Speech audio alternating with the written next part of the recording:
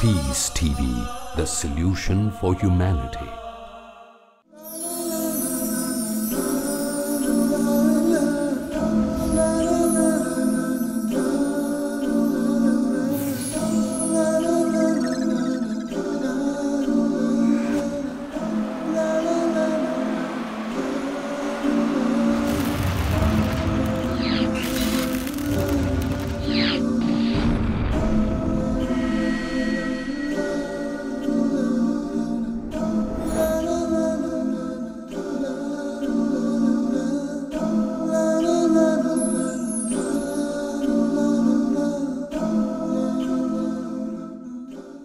Assalamu alaikum wa rahmatullahi wa barakatuhu. Brothers and sisters, it is indeed a fantastic opportunity to see such a lovely gathering at this mega event, Peace for Humanity. When this whole concept was conceived, it was only a dream, which has now been realized thanks to Allah subhanahu wa ta'ala.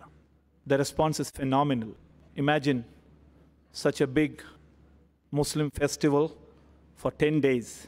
How often do we get an opportunity like this to gather all Muslim and non-Muslim brothers and sisters under one roof? Indeed, we are fortunate, and we should be thankful to Allah for giving us such an opportunity. In today's world scenario, we feel that there is a need for promoting better ideals amongst the youth, whether one is a follower of Islam or any other religion. It is essential to know the ultimate power on earth. As I belong to the religion of Islam, I thought this is my duty to bring the youth of today to know not only the ideals of the religion, but also the need to live with communal harmony for the good of the world as a whole. In order to know about the religion for communal harmony, one is to be educated to the utmost. This event is purely for communal harmony, is for awareness, and it is for education. I request Brother Ashraf to give the biodata of Brother Zakir Naik before he starts his lecture. Shukran. Dr. Zakir Naik is a medical doctor by professional training, but he's an internationally acclaimed orator on Islam and comparative religion. He clarifies and clears misconceptions about Islam using Quran, authentic hadith, and other religious scriptures, which he quotes verbatim in conjunction with reason, logic, and scientific facts. He's popular for his critical analysis and convincing answers to challenging questions posed by audiences worldwide after his public talks. He has delivered public talks in the USA, Canada, UK, Saudi Arabia, UAE, Australia, South Africa, Botswana, Malaysia, Singapore, Hong Kong, Thailand, Guyana, South America, and many other countries, in addition to numerous other talks in India. Sheikh Ahmed Deedat, the world-famous orator on Islam and comparative religion, has called Dr. Zakir Naik Deedat Plus.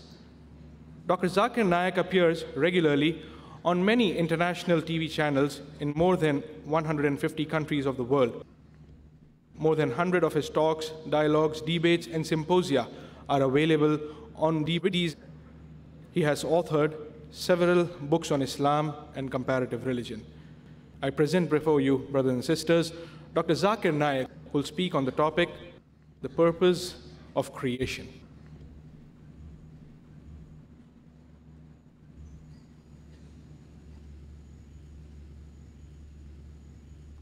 Alhamdulillah, wassalatu wassalam, ala rasulillah, wa ala ali ashabi ajmain, amma ba'd.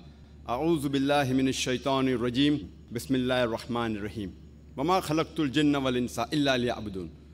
Rabbi shrah li sadri, wa yassir li amri, wa halul uqdatan min lisani yafqahu qawli. The respected people on the dais, my respected elders, and my dear brothers and sisters, I welcome all of you with the Islamic greetings. Assalamu alaikum wa rahmatullahi wa barakatuh. May peace, mercy, and blessings of Allah subhanahu wa ta'ala, of Almighty God, be on all of you. The topic of this evening's talk is the purpose of creation. This question, what is the purpose of creation, arises in the mind of every individual sometime or the other, irrespective whether he's rich or poor, king or pauper, black or white, yellow or brown, whether he lives in America or UK, whether he lives in India or Saudi Arabia. This question, sometime or the other, crops up in the mind of each and every individual. Why have we been created? Why are we here? What is our purpose in this world? And most of the human beings, they think that there has to be a supreme creator, that is Almighty God, and because of him we are here. However, there is a minority who do not believe in the existence of the creator, of Almighty God, and they assume that the full world has come into existence by chance. And we human beings too, we have come into being by chance. Suppose you see on the beach the footprints of a human being.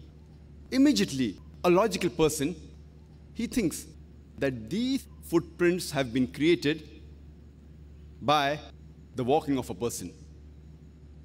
A logical person will not assume that the footprints came into existence by chance, or the footprints came into existence by the waves coming on the beach, and when the waves went away, it created these footprints. A logical person will realize that these footprints have been created by a person. It had a purpose why it was created. This question, what is the purpose of creation, can be answered in two perspectives. Number one, from the perspective of the creator, that is Almighty God. And second, by the perspective of the creation, that is human being. The first perspective is the view of the creator Almighty God. What caused him to create the human being? What caused him to create this creation? And number two, from the perspective of the creation, that the human beings, that why were we created by Almighty God? Those people who do not agree in the existence of Almighty God and believe that we have come in this world by mere chance, according to this philosophy, there is no difference between the human beings and all the other creation. All have come by chance, even the human beings as well as the animals. So these people do not have a particular purpose in life at all. They don't have a purpose for existence. And they live the same way as the animals: drink, sleep, rest, and procreate. That's it. So the purpose of the animals and the human beings become the same: to eat, to drink, to rest, to sleep, and to procreate. And because they don't have a purpose, they try and strive excellence in eating, in drinking, in living, and they become materialistic. And that's the reason for such people, materialism becomes their God. And because of this, these same people, they create drugs just to earn money, to have a better living. They create bombs and weapons of mass destruction. They involve in fornication, in adultery, in homosexuality, in pornography. It doesn't make a difference to them whether they make drugs or whether they involve themselves in pornography. Their main purpose is just nothing but materialism. Let us discuss today the answer to this question: what is the purpose of creation from both point of view? First, we'll discuss from the creator's point of view, from the point of view of Almighty God, from the point of view of Allah subhanahu wa ta'ala. What caused him to create the human beings? Allah subhanahu wa ta'ala says in the Quran, in Surah Ghafir, chapter number 40, verse number 57, that the creation of the heaven and the earth are far greater than the creation of the human beings. But most of the human beings here, they realize it not. Many human beings feel that we are the greatest of the creation. But Allah says that the creation of the heaven and the earth is far greater than the creation of the human beings. And in reply to this query, that why Allah subhanahu wa ta'ala, why Almighty God created us, one of the attributes of Allah subhanahu wa ta'ala, of Almighty God, is the creator, the best creator. And Allah says in the Quran, in Surah Mu'minun, chapter number 23, verse number 14, that Allah subhanahu wa ta'ala, Almighty God, is the best to create. If there is a creator, if his attribute is creator, there has to be a creation. If there's no creation, then there cannot be a creator. For example, if you call a person as the best writer, but naturally you'll ask him that where is the material you have written? Where is the book you have written? Where is the article you have written? So when he presents the article or the book, then we can say, fine, he is the best writer. Similarly, since one of the attributes of Allah subhanahu wa ta'ala is the creator, the best creator, he has to have a creation. But that does not mean that Allah subhanahu wa ta'ala is dependent on his creation. Allah says in the Quran, in Surah Zumar, chapter number 39, verse number 62, that it is Allah subhanahu wa ta'ala who creates everything, and he is independent of all his creation. He is not dependent on these things, but the creations are dependent on Allah subhanahu wa ta'ala. The Arabic word for create is khalik, and to create, the Arabic word is khalaqa. Khalaqa can be divided into two types. One meaning of khalaq is to create something from something, which besides Allah subhanahu wa ta'ala, even we human beings and other creation can do. For example, a carpenter who creates a chair and a table with the help of wood and nails.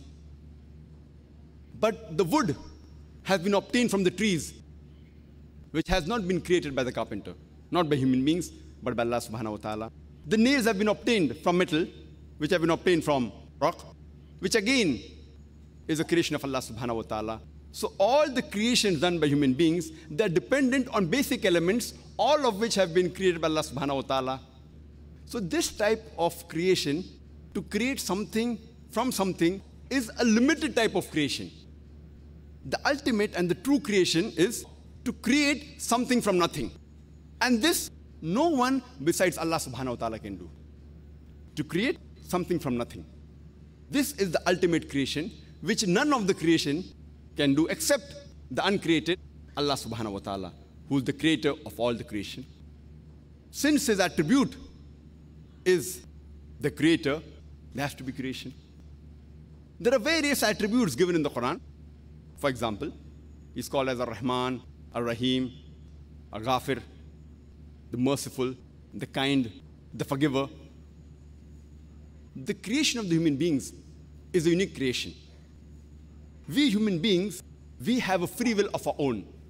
We can either obey our Creator Almighty God or we can disobey. It is a unique creation.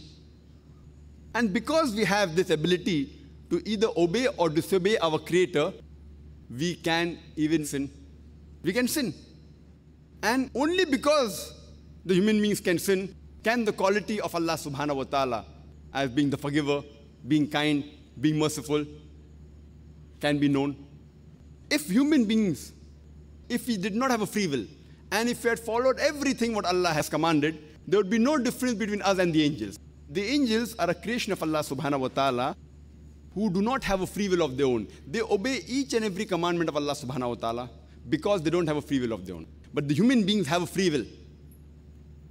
And because of this free will, the mercy of Allah subhanahu wa ta'ala, the kindness of Allah subhanahu wa ta'ala, the forgiveness of Allah subhanahu wa ta'ala can be known. The other attribute of Allah subhanahu wa ta'ala that is given in the Quran is loving. And Allah subhanahu wa ta'ala says in several places in the Quran that He loves those people who trust in Him, those people who are patient, those who are righteous, those who are pious, those who are patient and perseverance, those who approach Him, and those who trust in Him. And Allah says in the Quran, in Surah Al-Imran, chapter number 3, verse number 31, he tells to the last and final messenger, Prophet Muhammad sallallahu alaihi wasallam, he tells him that if you love Allah, follow me, and Allah will love you and forgive your sins. The Prophet has been commanded by the Creator Allah subhanahu wa ta'ala to tell the people that if you love Allah, you have to follow me, that is follow the Prophet. And Allah subhanahu wa ta'ala will love you and He will forgive your sins. And there's a hadith of Muhammad sallallahu alaihi wasallam mentioned in Tirmidhi and has been authenticated as Sahih by Sheikh Nasr al-Albani in his Sahih Tirmidhi, hadith number 3540, where our beloved Prophet Muhammad sallallahu alaihi wasallam, he says that if you ask Allah, Allah says, if you approach to me, I will answer you. And if you ask for forgiveness, I will forgive you. Even if your sins reach up to the cloud, I will forgive you. Even if your sins are as big as the complete earth, I will approach you in the same way with forgiveness, as long as you ask for forgiveness and do not associate partners with me. That means whatever sin you do, as long as you ask for forgiveness with sincere repentance, if you do not associate partners with Allah subhanahu wa ta'ala, don't do shirk, Allah subhanahu wa ta'ala, He will forgive you. One of the attributes of Allah subhanahu wa ta'ala is the grace. And the beloved Prophet Muhammad sallallahu alaihi wasallam said, it's mentioned in Sahih Muslim, volume number 4, hadith number 6765, where the Prophet said that do the right things, do the best deeds to the best of your ability and be happy. Do the right things to the best of your ability and be happy. For no one can enter Jannah only on the basis of his deeds. So one of the Sahabas asked that, what about you, Rasulullah? So the Prophet said, not even I. I cannot enter Jannah unless with the mercy of Allah subhanahu wa ta'ala and His grace. Unless His grace and mercy and His forgiveness envelop me, I cannot enter Jannah. So here we realize that without the grace of Allah subhanahu wa ta'ala, no one can enter Jannah. And Allah subhanahu wa ta'ala says in the Quran, in Surah Anam, chapter number 6, verse number 160, Allah says that if you do any good deeds, I will multiply it 10 times into your account. And if you do any evil deed, I will only count it as once. For Allah, He does not do anything wrong. So here we realize that if any good deed you do, Allah subhanahu wa ta'ala says in the Quran, He will multiply it minimum 10 times into your account. If you do any evil deed, He'll count as one. That means if everyone was accounted 1 point for his good deed and 1 point for his evil deed, without multiplication of the good deeds, not a single human being would have entered Jannah. It is the grace of Allah subhanahu wa ta'ala that He multiplies your good deeds and gives you multiple times more reward, that you shall go to Jannah. That does not mean that deeds aren't important. Deeds are very important. But the grace is more important. Without the grace of Allah, you cannot enter Jannah. Allah multiplies, but your deeds also should be there. If your deeds they don't even multiply, if your deeds are 0, and if you multiply it even 1,000,000 times, it will be useless. So deeds are also important, but without the grace of Allah subhanahu wa ta'ala, no human being can enter paradise. So because of His quality attribute of being merciful, kind, forgiving, loving, and grace, all these are manifested in the Creator Allah subhanahu wa ta'ala. And one of the attributes is also supreme justice. And Allah subhanahu wa ta'ala, He has ilm ghaib. Before a person is born, He knows that after the person is born, whether he'll do good deeds or bad deeds, whether he'll listen to the commandments of Allah subhanahu wa ta'ala or will disobey. He knows. He even knows whether the person will go to Jahannam or Jannah, whether he'll go to hell or paradise. He knows. But if Allah subhanahu wa ta'ala, moment a person is born, or before he's born, He puts him in heaven, person who deserves heaven, and puts the person in hell who deserves hell, the people who have been put in heaven, they may not object. They may say, fine, alhamdulillah, we have been put into heaven, no problem. But surely those people who have been put in hell, they will object that how come you haven't let us lead our life, and without a test, you have put us in hell. So because Allah subhanahu wa ta'ala is just, Allah says in the Quran, in Surah Nisa, chapter number 4, verse number 40, Allah subhanahu wa ta'ala is never unjust in the least degree. That's the reason Allah subhanahu wa ta'ala lets the people live in this world. And if you follow the commandments of Allah subhanahu wa ta'ala, you pass the test, otherwise you fail the test. And people may ask that one of the pillars of Iman, the last pillar, is Qadar, is destiny. And Allah says in the Quran, in Surah Sajda, chapter number 32, verse number 12, Allah says, all these people who will go to hell, on the day of judgment, they will never object to the justice of Allah subhanahu wa ta'ala. They will say, all the sinners, they will bow their head down and say, please forgive us. They will agree with the Lord. They will say, please give us one more chance so that we can go again in the world. And that time we will surely be believers. But Allah knows that even if He forgives them and puts them back into this world, but natural, He'll have to wash out their memory of what they've seen of the hell. Allah is sure that they'll again commit the same mistake. And this is mentioned in the Quran, in Surah Anam, chapter number 6, verse number 28, that if these people were again sent in the world, they would repeat the same mistakes because they are liars. So Allah knows in His divine wisdom that these people, even if He sends them again, if the memory is washed out or what they've seen of the hell, they will do the same mistakes. But coming to the question of Qadar, Qadar is the sixth pillar of Iman, that Allah subhanahu wa ta'ala, we Muslims believe that Allah writes the Qadar, He writes the destiny. And people may object. Many people ask this question, Muslims and non-Muslims alike, that if everything Allah has written in the destiny, that fine, whether this person is going to do good or bad, whether they're going to commit a murder, or whether they're going to commit a rape, or whether they're going to rob, or whether they're going to do good deeds, whether they're going to go to hell or heaven, if everything is mentioned, then where is our choice? Who's to blame? If I commit a murder, Allah wrote in the Qadar, I'm going to commit a murder, and I commit a murder. Who's to blame? Allah is to blame. So why should I be put in hell? And this is a very logical question. The reply to this question is that we have to understand the concept of Qadar and destiny. That Allah subhanahu wa ta'ala has destined things, where a person is going to be born, in which condition he'll be born, when will he die, which land will he die. Allah says in the Quran in Surah Isra chapter 17 verse number 14 that whenever a child is born, the fatir is bound on his neck. The moment he's born, Allah knows everything what he's going to do. Good or bad, right or wrong, whether he's going to go to hell or heaven. But Allah subhanahu wa ta'ala has ilm ghaib. I'll give you an example.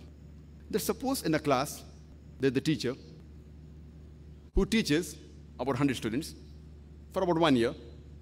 And before the examination, that teacher predicts that this student, he will come out first in class, first class first. This student, he'll get second class. That student will fail. Just an example, don't feel bad, brother. Now, after a few days, the examination takes place, and this student comes out first class first, this student gets second class, and that student fails. Now, I'm asking you a question. Can the student who failed, can you object to the teacher that because you predicted, I'm going to fail, I have failed?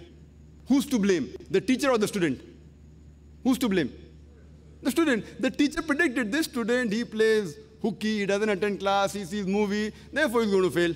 That student is okay, average. That student is very intelligent, does good, hard work. So teacher predicts in advance before the examination, this student will get first class first, this student second class, that student will fail, and the student comes out first class first, second class, that student fails. But because the teacher predicted, that does not mean the teacher is to blame. The teacher has taught everyone correctly and equally. Similarly, Allah subhanahu wa ta'ala has ilm ghaib. He has knowledge of the future. Certain things they are destined. He has said that, okay, this person will be born in this land, on this particular date, he'll die in this land, in this particular date, etc. His surrounding, he'll be wealthy or whatever it is. But the choice is yours. For example, after you pass your 12th standard, you have a choice of becoming an engineer, or becoming a doctor, or becoming a lawyer. The choice is yours. You choose to become an engineer. So Allah already knows in advance that after you pass your standard 12, you will choose to become an engineer. He's written in advance. It is not because Allah has written that you are choosing. It is because you have chosen, Allah has written in advance. The choice is yours. But Allah knows your choice. For example, if you come at a crossroad, and there are 5 roads, road number 1, 2, 3, 4, 5. The choice is yours. You can either take road number 1, 2, 3, 4, 5. You choose road 2. It's already mentioned in advance in your destiny that you will choose road 2. It is not because Allah is writing that you're choosing. It is because you will be choosing that Allah has written in advance. So the choice is yours. You have a choice to earn your living, whether with good deeds, halal way, or with robbing, haram ways. The choice is yours. Now you rob. The choice was yours. But Allah knows in advance that this person, he would want easy money and he will rob. So Allah has written in advance that this particular person at the age of 25, he will rob. Who's to blame? You are to blame. But because Allah has ilm ghaib, he has written in advance. The choice is yours. Allah has given us human beings free will. You cannot blame Allah subhanahu wa ta'ala for your misdeeds. If you go to hell, it is because of your misdeeds. And if you go to Jannah, it is because of the grace of Allah subhanahu wa ta'ala. Now let's try and answer this question. The purpose of creation from a different angle, from the angle of the creation, from the perspective of the human being. That why have the human beings been created by Almighty God? And the reply to this question is given in the Quran, in Surah Araf, chapter number 7, verse number 172 and verse number 173. Allah says that He brought out from the loins of Adam's children, may peace be upon him, all the descendants, and asked them that, am I your Lord? And all said, we testify that you are our Lord. And Allah continues, lest on the day of judgment, they will say, we were unaware that you are our Lord. Or lest they may say that our ancestors, they worshipped somebody else, they did shirk, they associated partners, and we just followed them, so they are the liars, we should not be blamed. So Allah subhanahu wa ta'ala, before the human beings came in this world, Allah subhanahu wa ta'ala brought all the human beings from the loins of the children of Adam and asked them, who is the Lord? And all of them testified that there's one Allah subhanahu wa ta'ala and He is our Lord. And now is our test in this world. Allah says in the Quran, and I started my talk by quoting the verse of the Quran from Surah Dhariyat, chapter number 51, verse number 56. Allah says that we have created the jinn and the men not but to worship me. وَمَا خَلَقْتُ الْجِنَّ وَالْإِنسَ إِلَّا لِيَعْبُدُونَ. That we have created the jinn and the men not but to worship me. The purpose of creation of the human beings and the jinn is to worship Allah subhanahu wa ta'ala. Now this word worship, if you analyze this English word, it is derived from the old English, Vyortskite, which means to honor. And if you read the new Living Webster's Encyclopedic Dictionary, it says that worship means act of devotion, honoring the deity. Devotional acts, honoring the deity. And if you translate into Arabic, the Arabic word is ibadah. وَمَا خَلَقْتُ الْجِنَّ وَالْإِنسَ إِلَّا لِيَعْبُدُونَ. The Arabic word for worship is ibadah. It is derived from the root word abd, which means a slave. And it is the duty of the slave to be obedient to all the wills and wishes of the master. So ibadah means total submission to the will of the Creator, Allah subhanahu wa ta'ala. Ibadah means total submission to the will and wishes of the Creator, Allah subhanahu wa ta'ala. And further, if we analyze that, even one of the forms of worship, as mentioned in the English dictionary, is glorification. As Allah says in the Quran, in Surah An-Nasr, chapter number 110, verse number 3, Allah says, إِذَا جَاءَ نَصْرُ اللَّهِ وَالْفَتْحُ وَرَأَيْتَ النَّاسَ يَدْخُلُونَ فِي دِينِ اللَّهِ أَفْوَاجًا فَسَبِّحْ بِحَمْدِ رَبِّكَ وَاسْتَغْفِرْ إِنَّهُ كَانَ تَوَّابًا. That means glorify the praises of the Lord. Glorify the praises of the Lord. So one form of worship is glorification of the Creator, of Allah subhanahu wa ta'ala. And one may ask that why does Allah subhanahu wa ta'ala require the human beings to glorify Him? Is Allah subhanahu wa ta'ala dependent on the praises of the human beings? See, irrespective If all the human beings praise Allah subhanahu wa ta'ala, it will not make him superior. And if not a single human being praise him, yet it will not diminish him. He is the same. Whether you say Allahu Akbar 1,000 times or 1,000,000 times, it will not make Allah greater. Or if you don't say Allahu Akbar also, it will not make him less. He is the greatest, he'll remain the greatest. And Allah says in the Quran, in Surah Fatir, chapter 35, verse 15, that Allah subhanahu wa ta'ala doesn't require the human beings. It is we who require him. It is the human beings who require him, and he is worthy of all praises. Allah subhanahu wa ta'ala does not require his creation. It is the creations who require Allah subhanahu wa ta'ala, and he is worthy of all praises. So the question is, why does he require us to praise him? The reason is, it is for our own benefit. Because it is a human tendency that if we praise a person, if a person is famous, we tend to follow his advice. For example, if your mother is suffering from a heart problem, and there are two options. The one option who you have is the best doctor in the world. Number one, very famous, everyone knows him. Number one. Other person is just a plain MBBS doctor. And you have the option of going to any of them. Both are giving free treatment. Who will you go to? But naturally, you go to the one who's very famous, number one in the world, the heart specialist. And whatever advice he gives you, because he's world famous and you even acknowledge him to be the greatest amongst all the doctors, you will follow his advice. That is the reason when we praise Allah subhanahu wa ta'ala and call him, he's the greatest, he's the most merciful, he's the most kind. The moment we praise him, whatever advice he has given us in the last and final revelation, the glorious Quran, or whatever advice he has given us through his messengers, and the last and final messenger, Prophet Muhammad sallallahu alaihi wasallam, we will follow it. So the reason we praise him is not for the benefit of Allah subhanahu wa ta'ala. He does not require praises. It is for our own benefit. The moment we praise him, oh, he's the greatest, he's the most wise. Okay, he's telling you not to have alcohol. Then you stop having alcohol. The moment you agree that he's the most wise, he's the greatest, he's the most merciful, immediately whatever advice he gives you, it is human tendency, we follow the advice of the person who's the greatest. So that's the reason we praise him for our own benefit. And that's the reason Allah subhanahu wa ta'ala says in the Quran, in Surah Taha, chapter number 20, verse number 14, that verily, I am Allah subhanahu wa ta'ala, I am Allah, and there's no God besides me. So remember me regularly and offer prayer regularly. Allah is guiding that offer prayer regularly. Because today in the world there are so many evils, so many distractions, we tend to deviate. This salah is a sort of programming towards righteousness. This form of worship is a programming towards righteousness. We are getting programmed. As the doctor says, that for a healthy body, you require minimum 3 meals a day. So, for a pure soul, for a healthy soul, you require minimum 5 times salah. So, all forms of worship are benefit for us.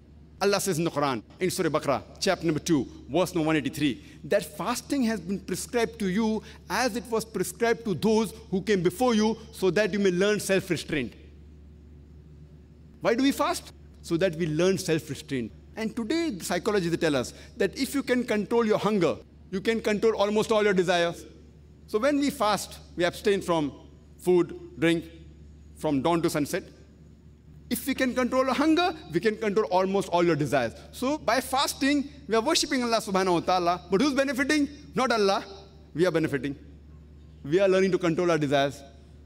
And Allah says in the Quran, in Surah Ma'idah, chapter number 5, verse number 90, Ya ayyuhal lazina amanu, O you who believe, innamal khamru wal maisuru, most certainly intoxicants and gambling, wal anzabu wal azlamu, dedication of stones, divination of arrows, rishtum min amali shaitan, these are Satan's handiwork. Fashtanibu lalakum tuflihun. Abstain from this handiwork that you may prosper.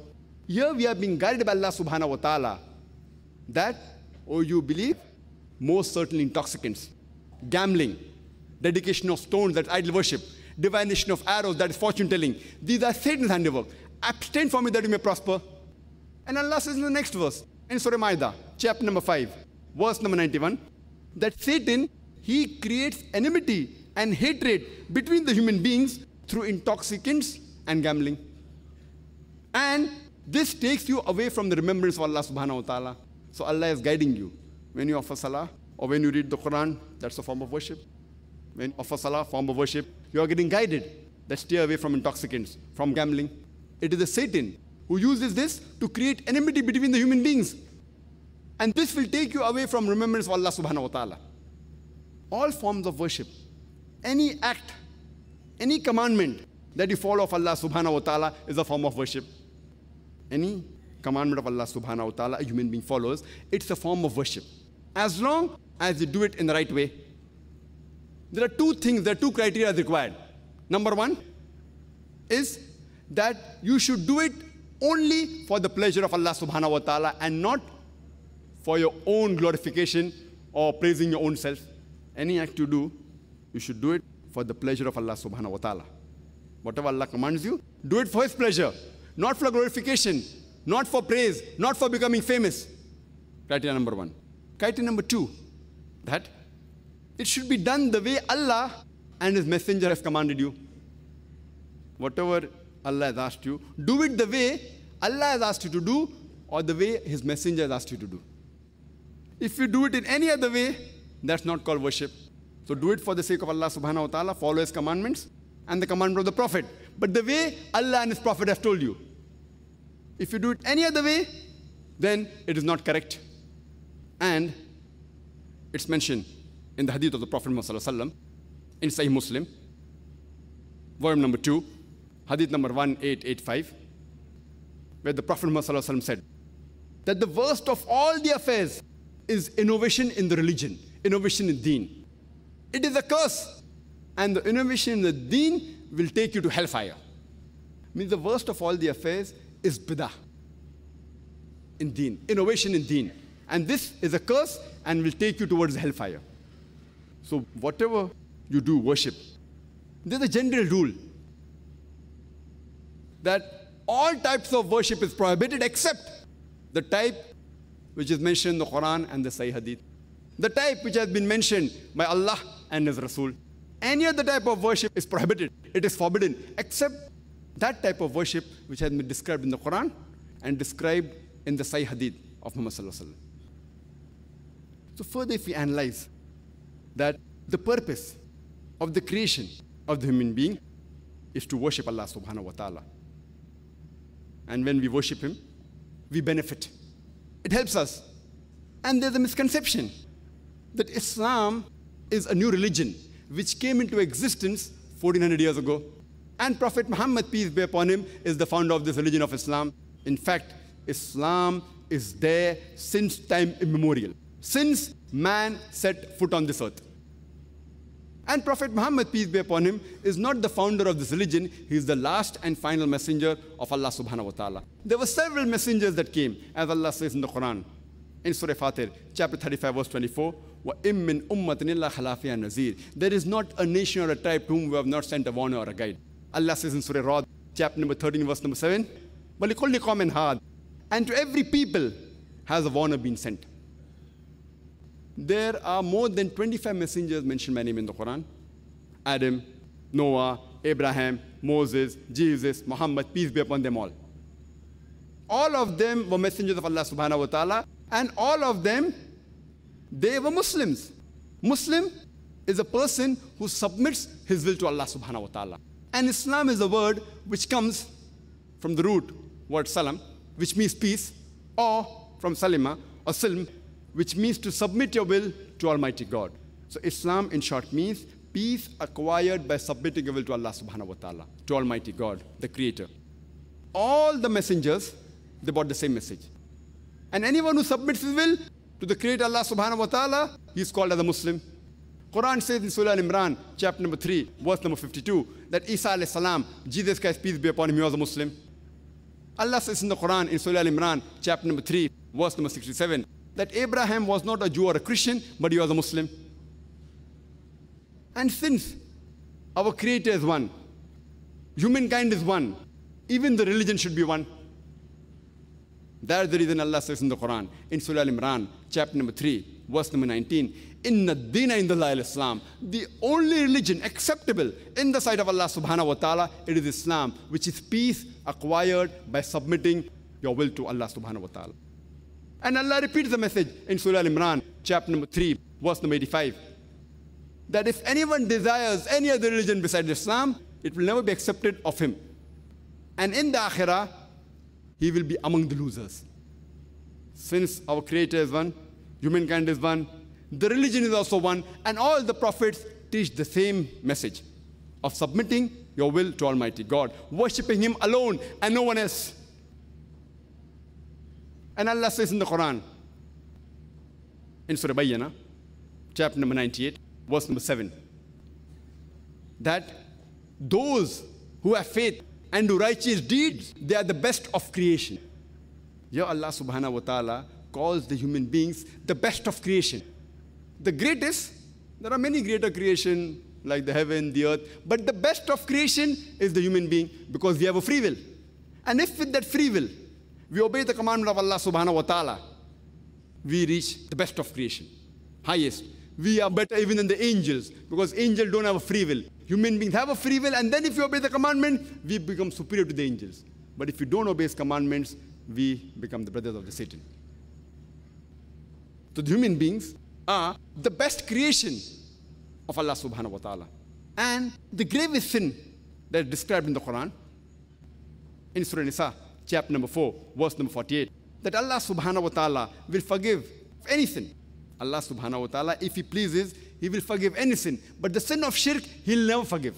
Allah repeats the message in Surah Nisa, chapter number 4, verse number 116, that Allah subhanahu wa ta'ala, if He pleases, He will forgive any sin.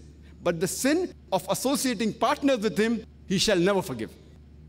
The greatest sin for the human being is associating partners with Allah subhanahu wa ta'ala, worshipping anyone besides the one true God, Allah subhanahu wa ta'ala.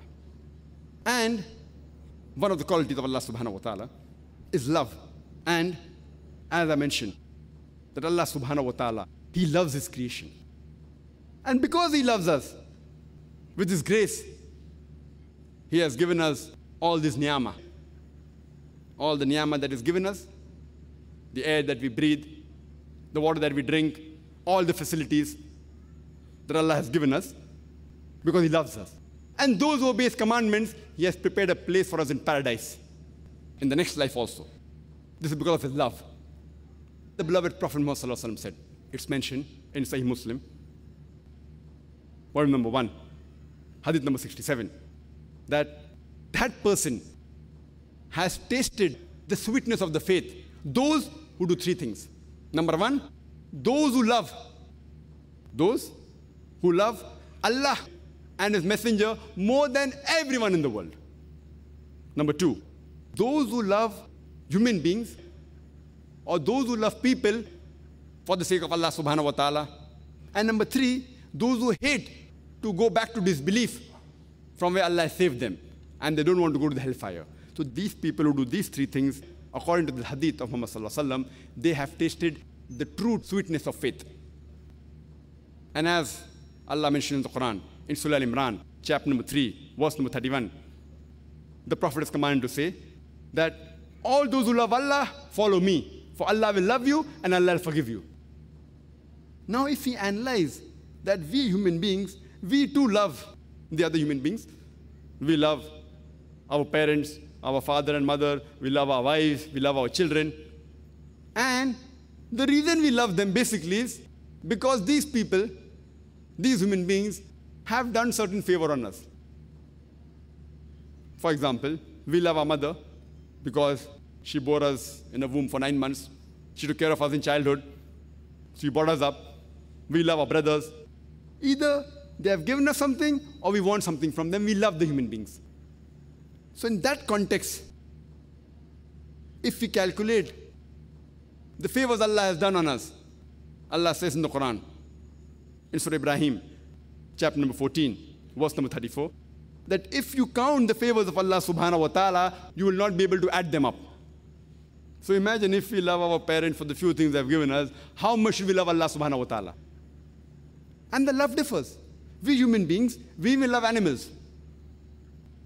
We love human beings also. But the love of the animals that the human beings have is different, on a different level as compared to the love that we have for the human beings. Similarly, the love for Allah subhanahu wa ta'ala is on a different level as compared to the love we have for the human beings. It is far superior. It is far more on a higher platter. It is mentioned in the Quran, in Surah Fatiha, chapter number 1, verse number 5. Iyyaka na'budu wa iyyaka nasta'in. Thee alone we worship, thee alone we ask for help. We have to only worship Him and no one else. Allah says in Surah Ghafir, chapter number 40, verse number 60. You ask me and I will answer your prayer. Allah says in Surah Baqarah, chapter number 2, verse number 186. O Messenger, when they ask you about me, tell them I am near to them and I will answer their prayers. So all worship should only be done to Allah subhanahu wa ta'ala and no one else. He is the only one who deserves the worship and no one else. Now let us analyze the purpose of creation from another perspective.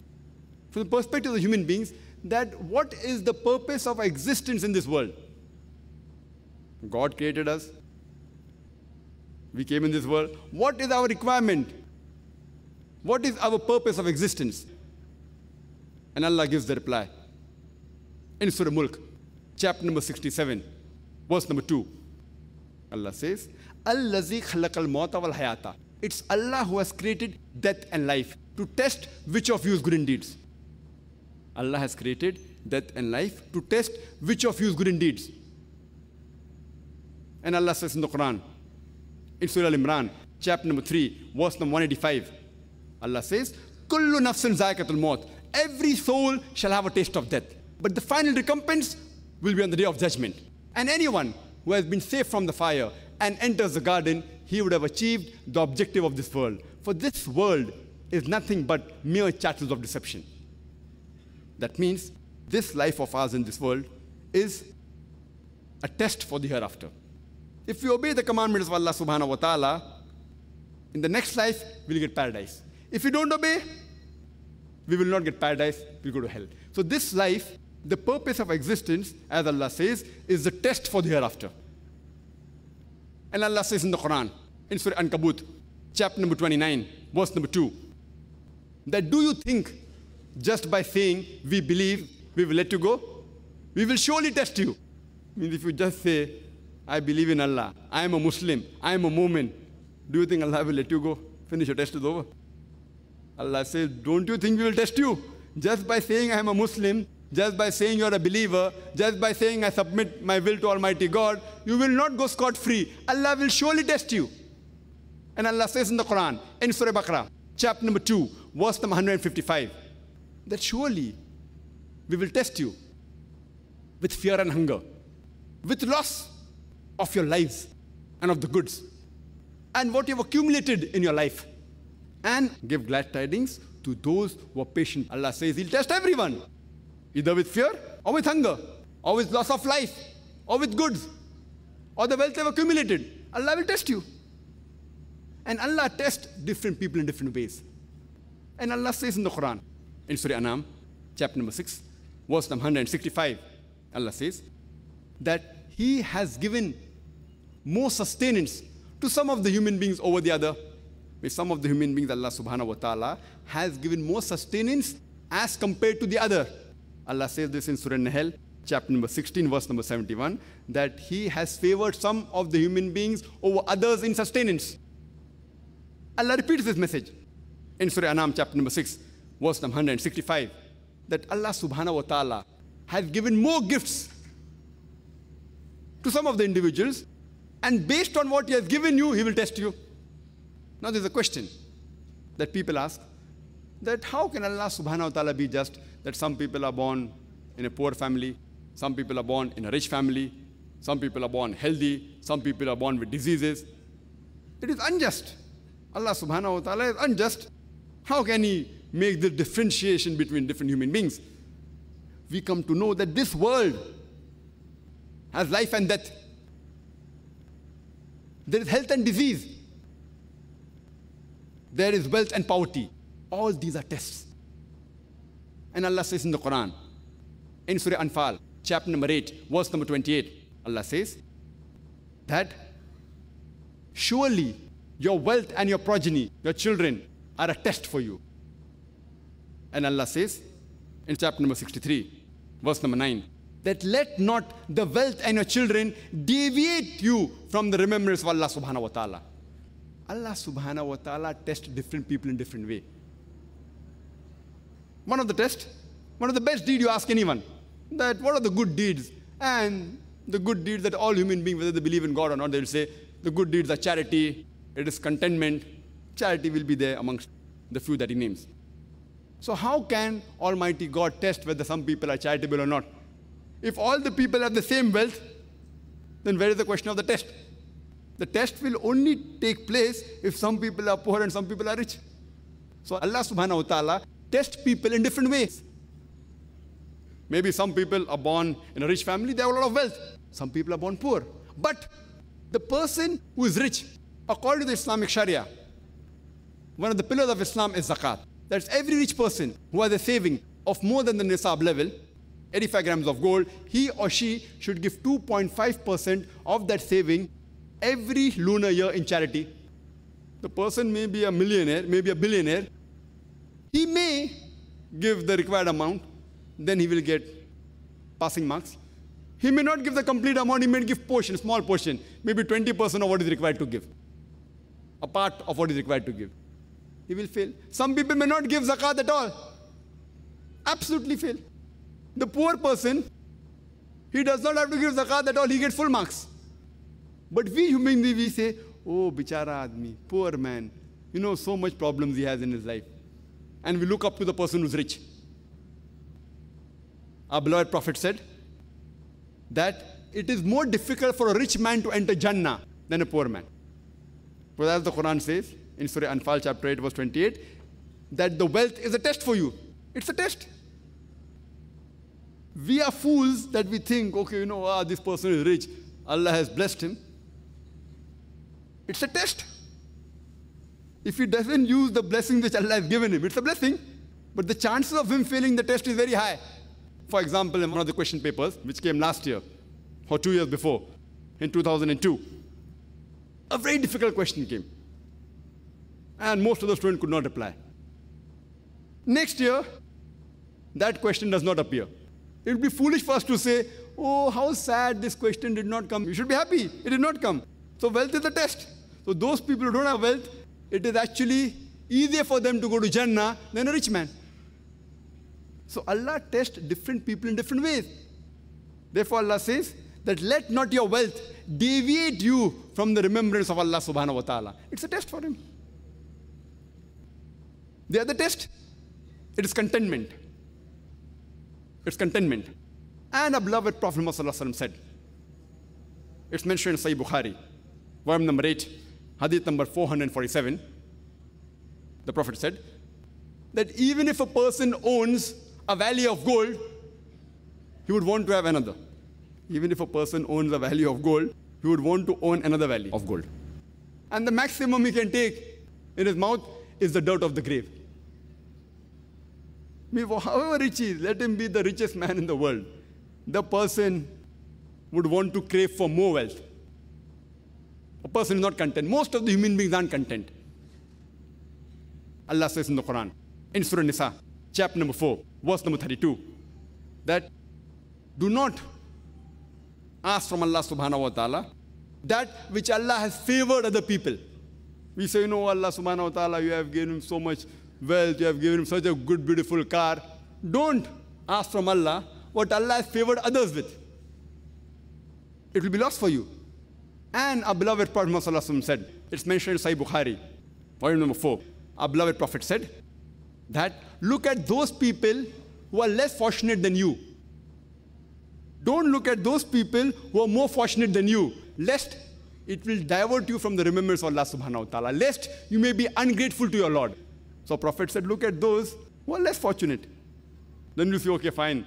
The person, you know, he doesn't have a car. At least have a small car, Maruti car. Don't look at a person having a Mercedes. Oh, why don't I have a Mercedes? The person doesn't have a car. At least Allah has given me a car. You'll be thankful to Allah. The moment you compare yourself with the person who has a Mercedes, oh, why hasn't Allah given me a Mercedes? So look at those people who are less fortunate. It will help you to remember Allah subhanahu wa ta'ala. And this is human nature. And there's a saying that there was a man who complained because he had no shoes, until he saw a man who had no feet. A person used to complain, I've got no shoes. Complain to Allah, I've got no shoes. Until he saw a man who had no feet, then he's thanking Allah subhanahu wa ta'ala, at least I have feet. So contentment is a test. Our beloved Prophet Muhammad sallallahu alaihi wasallam said, it's mentioned in Sahih Bukhari, volume number 8, that the real wealth is contentment. It is not property.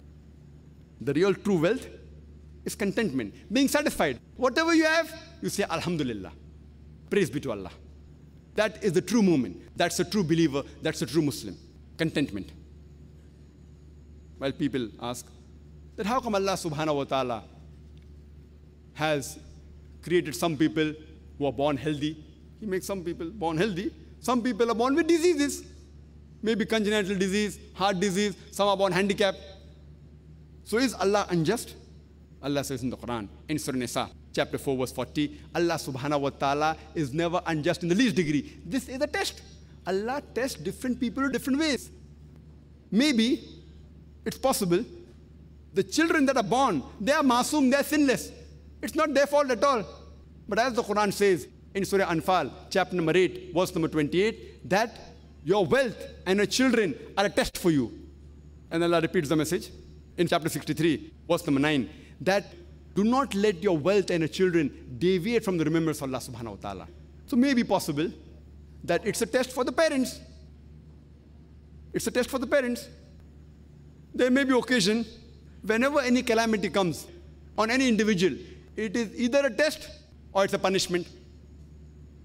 Those people who have deviated from Allah subhanahu wa ta'ala, for them it's a punishment. From those who are on the true path, it's a test for them.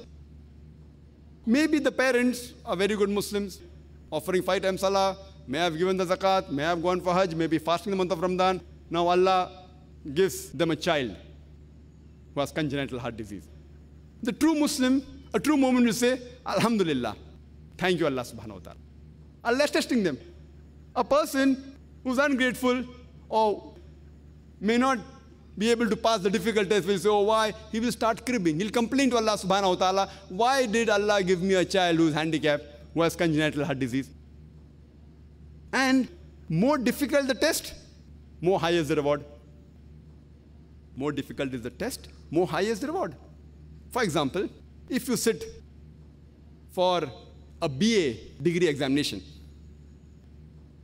if you pass, you're a graduate, BA, graduate in arts. But if you pass an MBBS examination, besides being a graduate, you get a doctor in front of your name, doctor. But to pass MBBS examination is multiple times more difficult than to pass a BA examination. So more difficult the test, more high is the reward. So maybe Allah subhanahu wa ta'ala wants to give those parents not Jannah, but Jannat-e-Firdaus. So even though they're pious, Allah wants to give them a higher reward. And that is the reason our beloved Prophet Muhammad sallallahu alaihi wasallam said, it's mentioned in Sunnah Tirmidhi, when a person asked that who had the maximum test in this world, the Prophet replied that all the Anbiyas, all the prophets of Allah subhanahu wa ta'ala, they had the most difficult test. After that, those who were closest to them, those who were like the prophets. After that, those who are like them. And more higher is the faith of a person, more difficult is the test. Means more taqwa a person has, Allah gives you a difficult test. See, you took admission into MBBS because you got high marks in 12th standard. High? So more difficult test. To pass MBBS is difficult. So here also, the prophets, their taqwa level cannot be compared with the normal human beings. So just because they were prophets of God, even the prophets were tested. No prophet was just led without testing. But because the taqwa was high, the prophets were tested multiple times more than the normal human being compared to you and me. More difficult. So more higher is your taqwa and the faith, Allah will test you. So true believer, if difficulty comes, he says, Subhanallah, praise be to Allah, Alhamdulillah. He takes it as a test. Any calamity comes, it's either a test or a punishment. For the prophets of high taqwa, it wasn't a punishment, it was a test.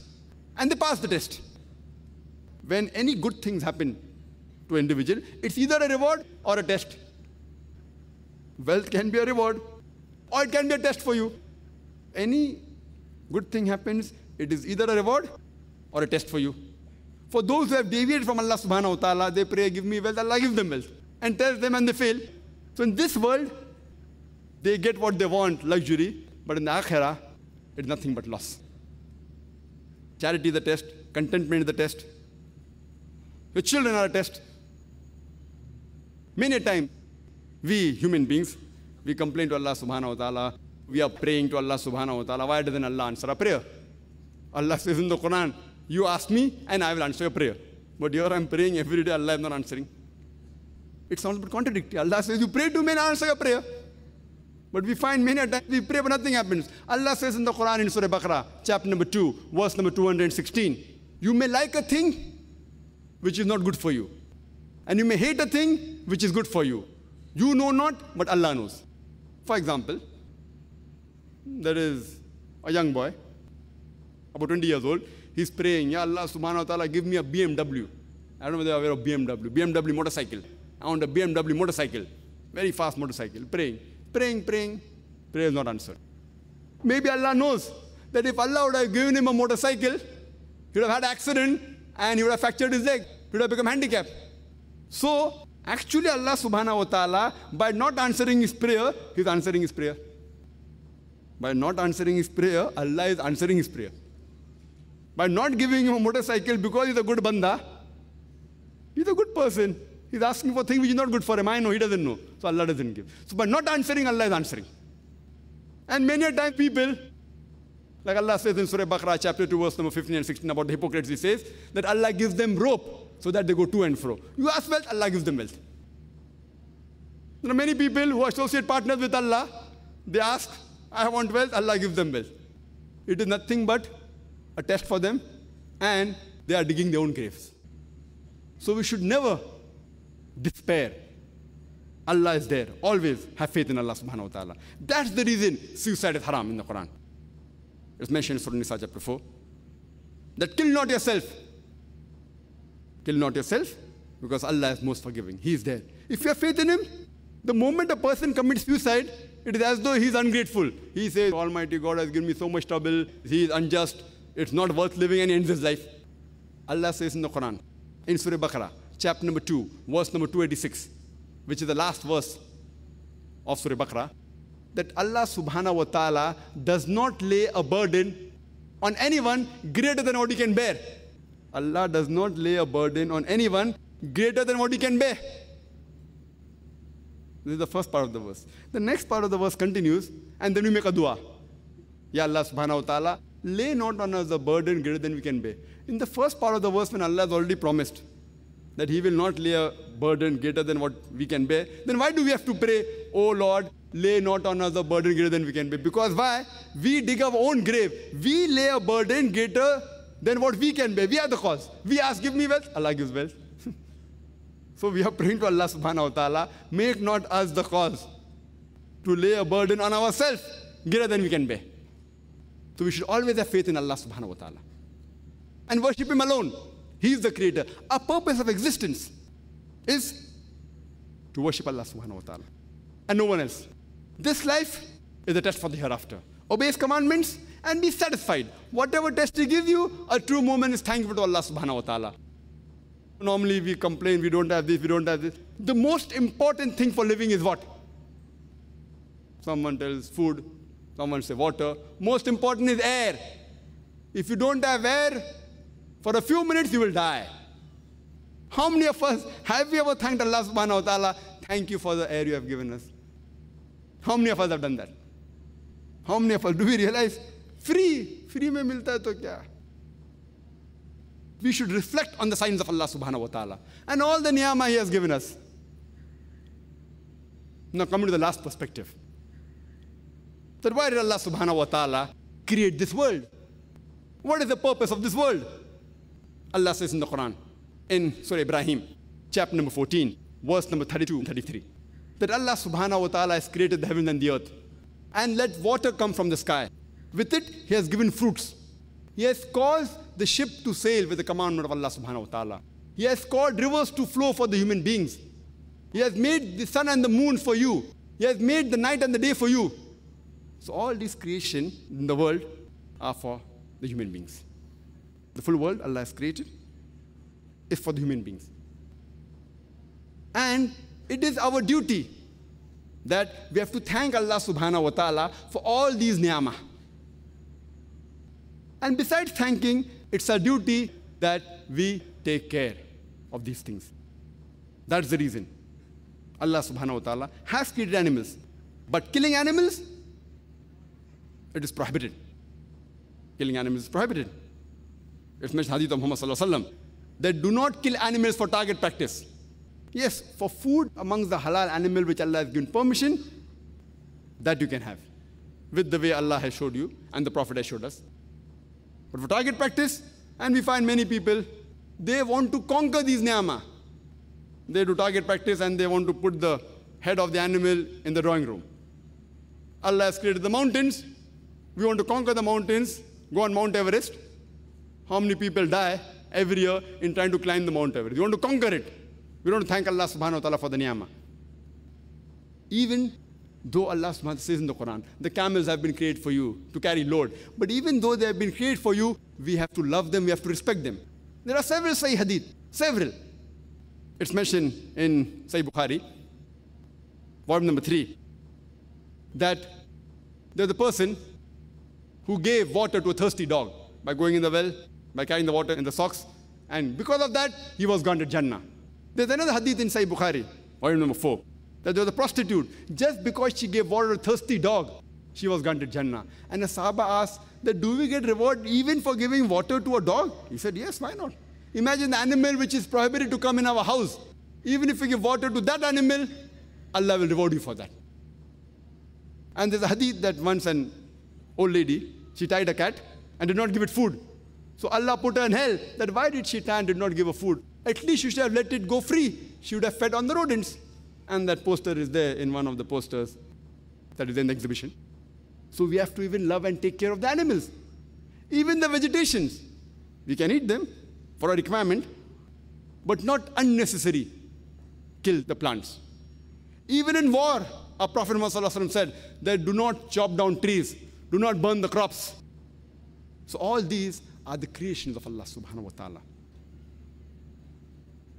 And Allah says in the Quran, in Surah Adiyat, chapter number 100, Allah says, Allah takes an oath of the steeds of war. The horses that run for war. Allah is taking oath and saying, Allah continues, verse number 1, 2, 3, 4. Allah says that these horses, sparks come out of their hooves. Clouds of dust they raise. They enter the enemy. Describing that Allah is taking an oath of these horses, the steeds of war. They are without any fear, just because their master commands them, the person who's the horse rider.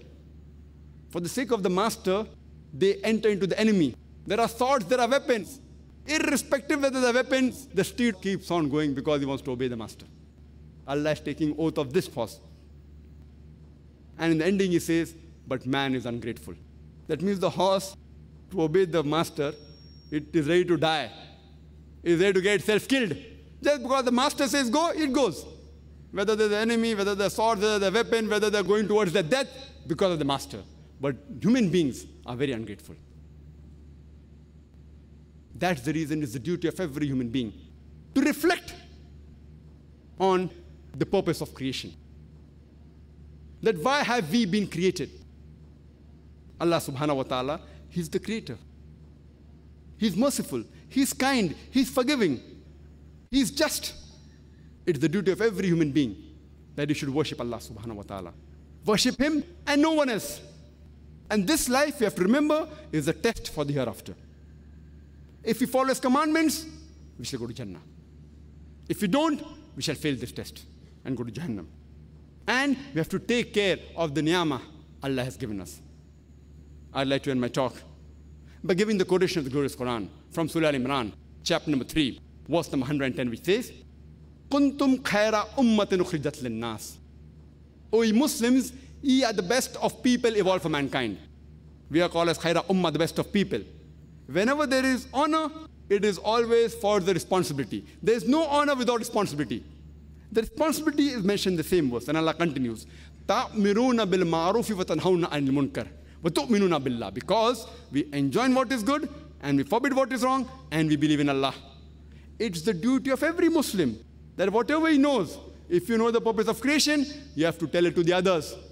By what we created, we should worship no one but Allah subhanahu wa ta'ala. This life is a test for the hereafter. Invite people to the truth, exhort them to the truth, تَأْمِرُونَ بِالْمَعْرُوفِ وَتَنْهَوْنَ عَنِ الْمُنْكَرِ, and enjoin them towards the good and prevent them from going towards the wrong. It's the duty of every Muslim. Dawah is compulsory. If we do not enjoin what is good, and we do not prevent people from going towards the wrong, we aren't fit to be called as Muslims. We aren't fit to be called as Khaira Ummah, the best of people. I would like to end my talk with a quotation of the Quran from Surah Nahl, chapter 16, verse 125. It says, "Udu ila sabili rabbika bil hikmah wal maw'izati al hasana wajadil billati ahsan." Invite all to the way of thy Lord with wisdom and beautiful preaching, and argue with them and reason with them in the ways that are best and most gracious. Wa akhiru da'wana alhamdulillahi rabbil alamin. Now we move on to the question and answer session. Before we begin, let me lay down the rules so that we can have the session in a very smooth fashion. Please form a queue at one of the 4 mics provided to you. One mic is in the ladies section. There are 3 mics in the gents section, one at the back side, one on my right, and one here on my left. While posing the questions, please state your name and profession. Please note that this is a question time, not a lecture time, so be precise and to the point when you pose your question. I request the volunteers who are handling the mic to give preference to our non-Muslim brothers who would be in the queue while posing the question. Please bring the non-Muslim brothers at the front. Preference is given to the non-Muslim brothers to pose the questions. Good evening, Dr. Zakir. My name is Roberto. I'm doing BDS in Chennai Savita Dental College. As Dr. Zakir said, God is a unique creator. There is only one. Second thing, you said God created human out of love. Third, God has created wealth, poor, healthy, and weakness is all because of a test. Similarly, in Christian, they believe God is one. Second point, God created human out of love. Third point is the same thing. All this thing is because of a test by the God. So I just want to have an answer from you. Don't mistake, I'm not a Christian. The brother asked a question that even in Christianity, like Islam, God is one and God loves the creation. And he further said, then what is the difference? You want to know the difference between Islam and Christianity? Or? It's not the difference. What is the most convincing thing you think that you say that other than Islam, any other type of worship is non-acceptable? That's a very good question, brother. Now the question has come to forth that first there were just blank statements. If there's a question mark, it's a question. If it's a statement, we have to try and find the question. What is the difference between Islamic form of worship as compared to other form of worship? What is so unique? When Christianity also says God is one, Christianity says that God also loves, Islam says God is one, Islam says God also loves the creation, Islam says worship, Christianity says worship. What is the difference between the worship of Islam and Christianity? Or what is the uniqueness about Islam as compared to other religions? Mainly talking about Christianity. Brother, on the face of it, if you read the Quran correctly, and the interpretation I gave in my talk, and if you read the Bible correctly, with the correct interpretation, we believe that Jesus Christ, peace be upon him, he was one of the mightiest messengers of Allah subhanahu wa ta'ala. No Muslim is a Muslim if he does not believe in Jesus Christ, peace be upon him. We believe that he was born miraculously without any male intervention. We believe that he was the Messiah, translated Christ. We believe that he healed those born blind and lepers with God's permission. We believe that he gave life to the dead with God's permission. But there are parting of ways. There are many Christians who say that Jesus Christ, peace be upon him, he claimed divinity. Now, the difference between what the Bible says and the difference between what the Christians assume and what they practice, the difference between that. So many Christians say that Jesus Christ, peace be upon him, he claimed divinity. So when they say God is one, they say Jesus Christ, peace be upon him, is God, which we Muslims take objection to. There is not a single unequivocal statement in the complete Bible where Jesus Christ, peace be upon him, himself says that I am God, or where he says worship me. So the form of worship for the normal Christian is worshipping Jesus Christ, peace be upon him. And I repeat my statement. There is not a single unequivocal statement in the complete Bible where Jesus Christ, peace be upon him, himself says that I am God, or where he says worship me. If any Christian can show me any unequivocal statement in the Bible where Jesus Christ, peace be upon him, says I am God, or where he says worship me, I, Dr. Zakir Naik, I am ready to accept Christianity today. I am ready to put my head on the guillotine. I don't speak on behalf of my other Muslim brothers, because if you read the Bible, it is mentioned in the Gospel of John, chapter number 14, verse number 28. Jesus Christ, peace be upon him, said that my Father is greater than I. Gospel of John, chapter number 10, verse number 29. My Father is greater than all. Gospel of Matthew, chapter number 12, verse number 28. I, with the Spirit of God, cast out devils. Gospel of Luke, chapter number 11, verse number 20. I, with the finger of God, cast out devils. Gospel of John, chapter number 5, verse number 30. I can of my own self do nothing. As I hear, I judge, and my judgment is just. For I seek not my will, but the will of my Father. Anyone who says I seek not my will, but the will of Almighty God, is a Muslim. Therefore, I said in my talk that Jesus Christ, peace be upon him, was a Muslim. Quran says that in Surah Al-Imran, chapter 3, verse 52. It's further mentioned in the Gospel of John, chapter number 17, verse number 3. This is life eternal, so that you may know Jesus Christ, whom thou hast sent. It's mentioned in the Gospel of John, chapter number 14, verse number 24. The words you hear are not mine, but my Father's who has sent me. It's clearly mentioned in the book of Acts, chapter number 2, verse number 22. Ye men of Israel, listen to this. Jesus of Nazareth, a man approved of God amongst you by wonders and miracles which God did by him, and you are witness to it. A man approved of God amongst you by wonders and miracles which God did by him, and you are witness to it. So Jesus Christ, peace be upon him, was one of the mightiest messengers of God, but he never claimed divinity. He never said you should worship me. But unfortunately, the Christian church today, they teach that salvation. Bible also talks about heaven, talks about hell, but the purpose of existence is not mentioned in detail. It's not mentioned at all, except what Paul has mentioned. Paul mentioned in Corinthians, chapter number 15, he says, in the 1 Corinthians chapter number 15, that if Jesus Christ, peace be upon him, died not for your sins, your faith is in vain, and everything is in vain. That means, Jesus Christ, peace be upon him, he died for your sins, according to Paul. And they quote the verse of the Bible, Gospel of John, chapter number 3, verse number 16, that for God so loved the world that he gave his only begotten Son, whosoever believeth in him shall not die but have everlasting life. So the concept of salvation, according to the church, is that you believe Jesus Christ, peace be upon him, died for your sins, and you shall go to Jannah. You shall go to paradise. Which is not mentioned because the word begotten from Gospel of John, chapter number 3, verse number 16, has been thrown out by 32 scholars of the highest eminence from the RSV, Revised Standard Version of the Bible, as a concoction, as a fabrication, as an interpolation. So what they're following is more of Pauline Christianity. But Jesus Christ, peace be upon him, said, when a person approaches him, in the Gospel of Matthew, chapter number 19, verse number 16 and 17, that good master, what good things shall I do so that I shall gain eternal life? What good thing shall I do so that I shall go to Jannah, paradise? So Jesus Christ, peace be upon him, replies, why thou callest me good? There is none good except one, that is Almighty God. And if thou want to enter eternal life, you follow the commandments. He didn't say that if you want to go to Jannah, want to go to paradise, you believe that I died for your sins. He never said that. He said, follow the commandments. And Jesus Christ, peace be upon him, said, it's mentioned in the Gospel of Matthew, chapter number 5, verse number 17 to 20. That think not that I am come to destroy the law of the prophets. I have come not to destroy, but to fulfill.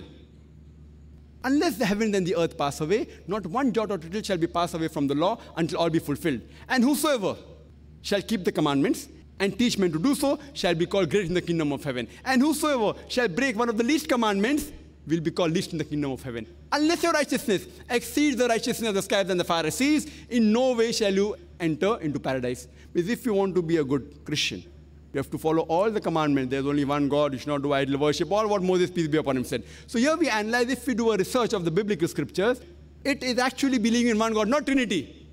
Allah says in the Quran in Surah Nisa chapter 4 verse 171, وَلَا تَقُولُوا ثَلَاثَةً. Don't say Trinity. إِنْتَوْ خَيْرٌ لَكُمْ. This has stopped, it's better for you. So if you say God is 3 in 1, it is shirk. You won't get salvation.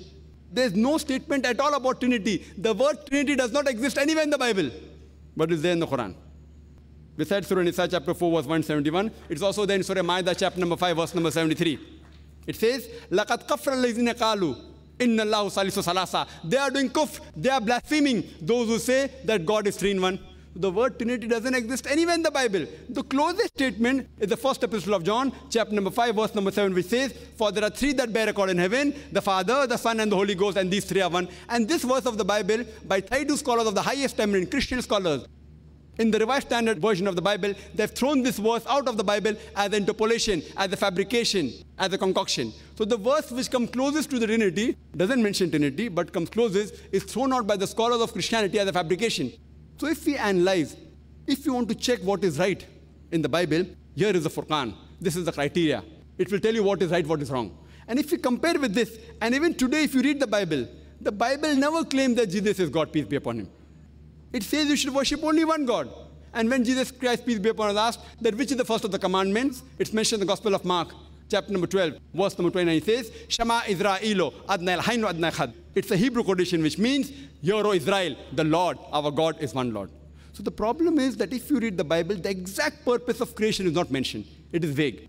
The Christian church has taken up a teaching of Paul, St. Paul, and says that you believe Jesus Christ, peace be upon him, died for your sins, and you will go to heaven. Then you do anything, you rob, you rape, you do anything. If he's paid for our sins, if Jesus Christ, peace be upon him, paid for our sins, I can do anything. For example, someone tells me to a restaurant, go to the restaurant, eat what you want, I've paid your bill, I can eat anything. Chicken, mutton, biryani, anything I can eat. So if Jesus Christ, peace be upon him, has died for my sins, then you can commit any sin and you go to heaven. Only have to believe that he died for your sins. So this is the concept of the church, which is not what the Bible mentions. And you can refer to my video cassette, Similarities Between Islam and Christianity, which gives the similarities. That's the reason I say that Jesus Christ taught nothing but Islam, that is submitting your will to Almighty God. Can we have the next question from brother over here? Please state your name and profession as well. Retired Superintendent, at the outset, I am extremely delighted to be here, even though I am not a Muslim. In the Old Testament of the Bible, it is noted as that God created the day and night in the first day. After that, God created the sun and the moon. How is it possible for the day and night without the sun? Likewise, in Quran, it is mentioned that the sun rotates the earth. As per chapter 21, verse 22 of Quran, God controls the universe. My doubt is as to whether God had mistaken when he creates the universe. I think the contents in the Bible and the Quran are against the science. Please explain. Brother, can I have your name? And can you repeat what is about the Quran? I didn't hear it correctly. Your name first. And what you mentioned about the Quran. Quran says that the sun rotates. Quran in Surah number 6, I think. Quran number 6, the sun rotates. You said 21, 22. Chapter 21, verse 22. Chapter number 21, verse 22. The sun rotates. No, in Surah number 6, I think. But in chapter 21, verse 22, God controls the universe. So that goes against science, according to you. Yes. Brother asked a question. He said that he has read the Bible. He quoted a few verses of the Bible and of the Quran, didn't give the reference. He said that the Bible says that Almighty God created day and the night in the first day. What he's quoting is the first book of the Bible, the book of Genesis, chapter number 1, verse number 3. It says that Almighty God created the day and the night and on the first day. And further, if you read in Genesis chapter number 1, verse number 13 to 19, it says Almighty God created the sun on the fourth day. I'm giving the references also. So doesn't this go against science? I do agree with you, it goes against science. And I had a debate with Dr. William Campbell in USA. Dr. William Campbell, he is a missionary and a medical doctor and got a PhD in writing a book against the Quran. And in that debate on the Quran and the Bible in the light of science, even I posed this question, even he couldn't answer. So I do agree there's a problem in the Bible. Now coming to your question, that the Quran says that Almighty God controls the universe. Regarding the Bible, yes, I do agree with you, Bible is against established science. Regarding a question that Quran says Almighty God controls the universe, you didn't say that sun rotates. That's what I heard. Therefore, I'm asking you to repeat. Why aren't you repeating? I heard that. And he gave reference, chapter 21, verse 22, the reference is wrong. The real reference is, I'll tell you. The real reference is Surah Anbiya, chapter 21, verse 33, not 22. Verse 33. Here's the Quran. I'm speaking from memory. I'm not a computer. I'll give the reply, brother. After I reply, whatever query you have, no problem, brother. You asked the question, let me reply. After I finish my reply, you can ask another 20 questions. But you asked the question, I was listening to you carefully. Now you listen to my answer. And after I finish my answer, if you have any query you can ask, I will give you enough time. If chairman doesn't agree, I will request him to give you time because you are delighted to come here. We are more delighted that you are here. The brother said that the Quran says in Surah Anbiya chapter 21, verse 22, it's actually verse 33, that the sun rotates. What he's quoting in the verse of the Quran of Surah Anbiya chapter 21, verse 33, he says, Huwa allazi khalaqal layla wan nahara. It is Allah who has created night and the day. Washamsa wal qamar, sun and the moon. Kullun fi falaki yasbahun, each one traveling in an orbit with its own motion. And this mistake was even taken out by Taslima Nasreen. You know Taslima Nasreen? Heard of her? From Bangladesh. She said that if a book believe that the sun rotates around the earth, then how can we advance? So the Quran has to be changed. Nauz billah. The problem is that a view should be changed and she should read the Quran correctly. The Quran says, Huwa allazi khalaqal layla wan nahara. It is Allah who has created the night and the day. Washamsa wal qamar, the sun and the moon. Kullun fi falaki yasbahun, each one traveling in orbit with its own motion. Nowhere does the Quran say that the sun rotates or revolves around the earth. Nowhere. What does the Quran say? The sun and the moon rotate and revolve.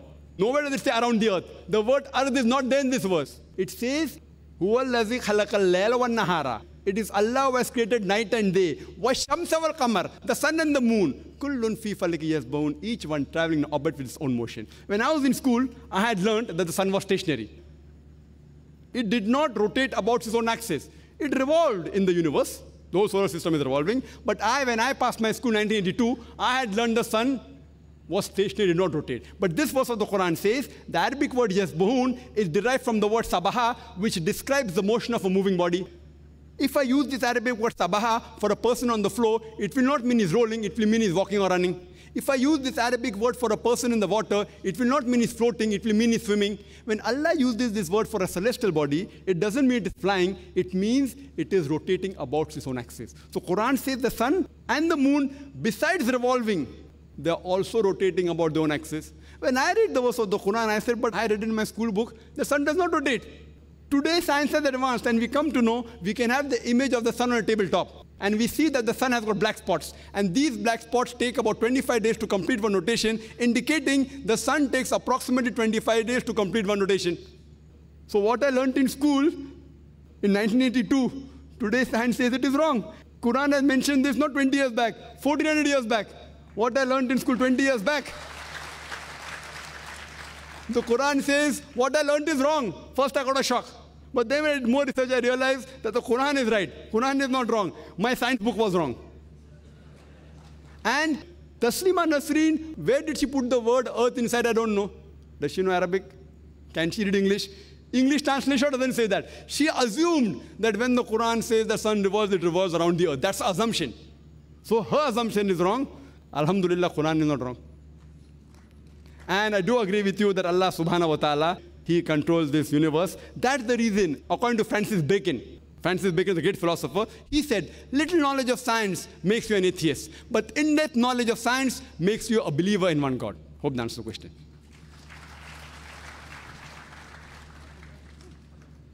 Do you have another question? If you have any question, you're most welcome. If you have any counter question, you're most welcome, brother. We love you.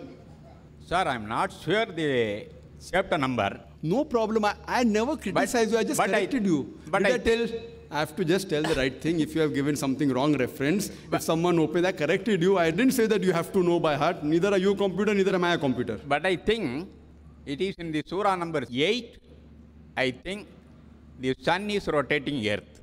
It's nowhere in the Quran. I'm telling you, the verse you're quoting is Surah Anbiya, chapter 21, verse 33, even quoted by Taslima Nasreen and hundreds of critics of Islam. Nowhere in Surah Anfal, chapter 8, does it say that the sun, nowhere in the Quran it says the sun rotates. The closest misunderstanding you can have, if you don't know Arabic or don't read the translation correctly, is Surah Anbiya. So your first reference was very close, only 11 verses difference. So your reference was right, chapter number was right, 21. But the verse was not 22, it was verse 33. Yes, the Quran. No. Chapter number 21, verse 22. The God controls the universe. Acha, now one more. The God controls the universe. That's from telling you. Science hasn't advanced so far to come to know about the reality of Allah subhanahu wa ta'ala. I've given the talk, is the Quran God's word? And I've proved scientifically the existence of Allah subhanahu wa ta'ala. I would request one of the volunteers to present my video cassette to him. I would request Brother Ashraf that you can ask one of the volunteers. I'll give you a gift, a video cassette. Is the Quran God's word? Which has mentioned several scientific facts and has even proved scientifically the existence of Allah subhanahu wa ta'ala. Therefore, today scientists, top scientists are not eliminating God. They are not. They're eliminating models of God. La ilaha.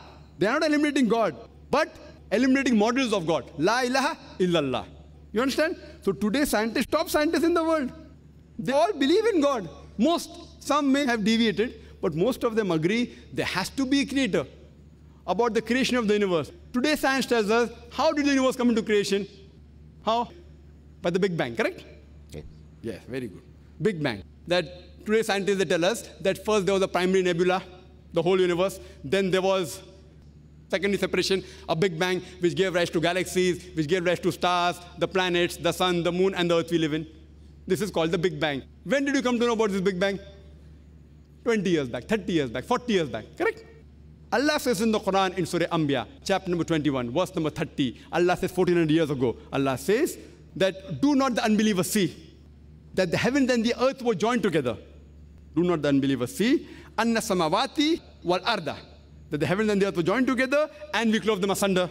So Allah says that the heavens and the earth were joined together and we clove them asunder. This Big Bang, what today the scientists talk about, is mentioned in the Quran 1400 years back in a nutshell. Who could have mentioned this? That time science wasn't advanced. Who? The creator. So like that I've given the full talk. You can refer to my video cassette of Quran Modern Science and is the Quran God's word. Inshallah, inshallah, if you watch it with an open mind, you have to be convinced that there's one God and He is the creator of the universe. Thank you. Can we have the next question from the mic at the back? मेरा नाम रवि है और मैं IIT का छात्र हूँ. आपने कहा love.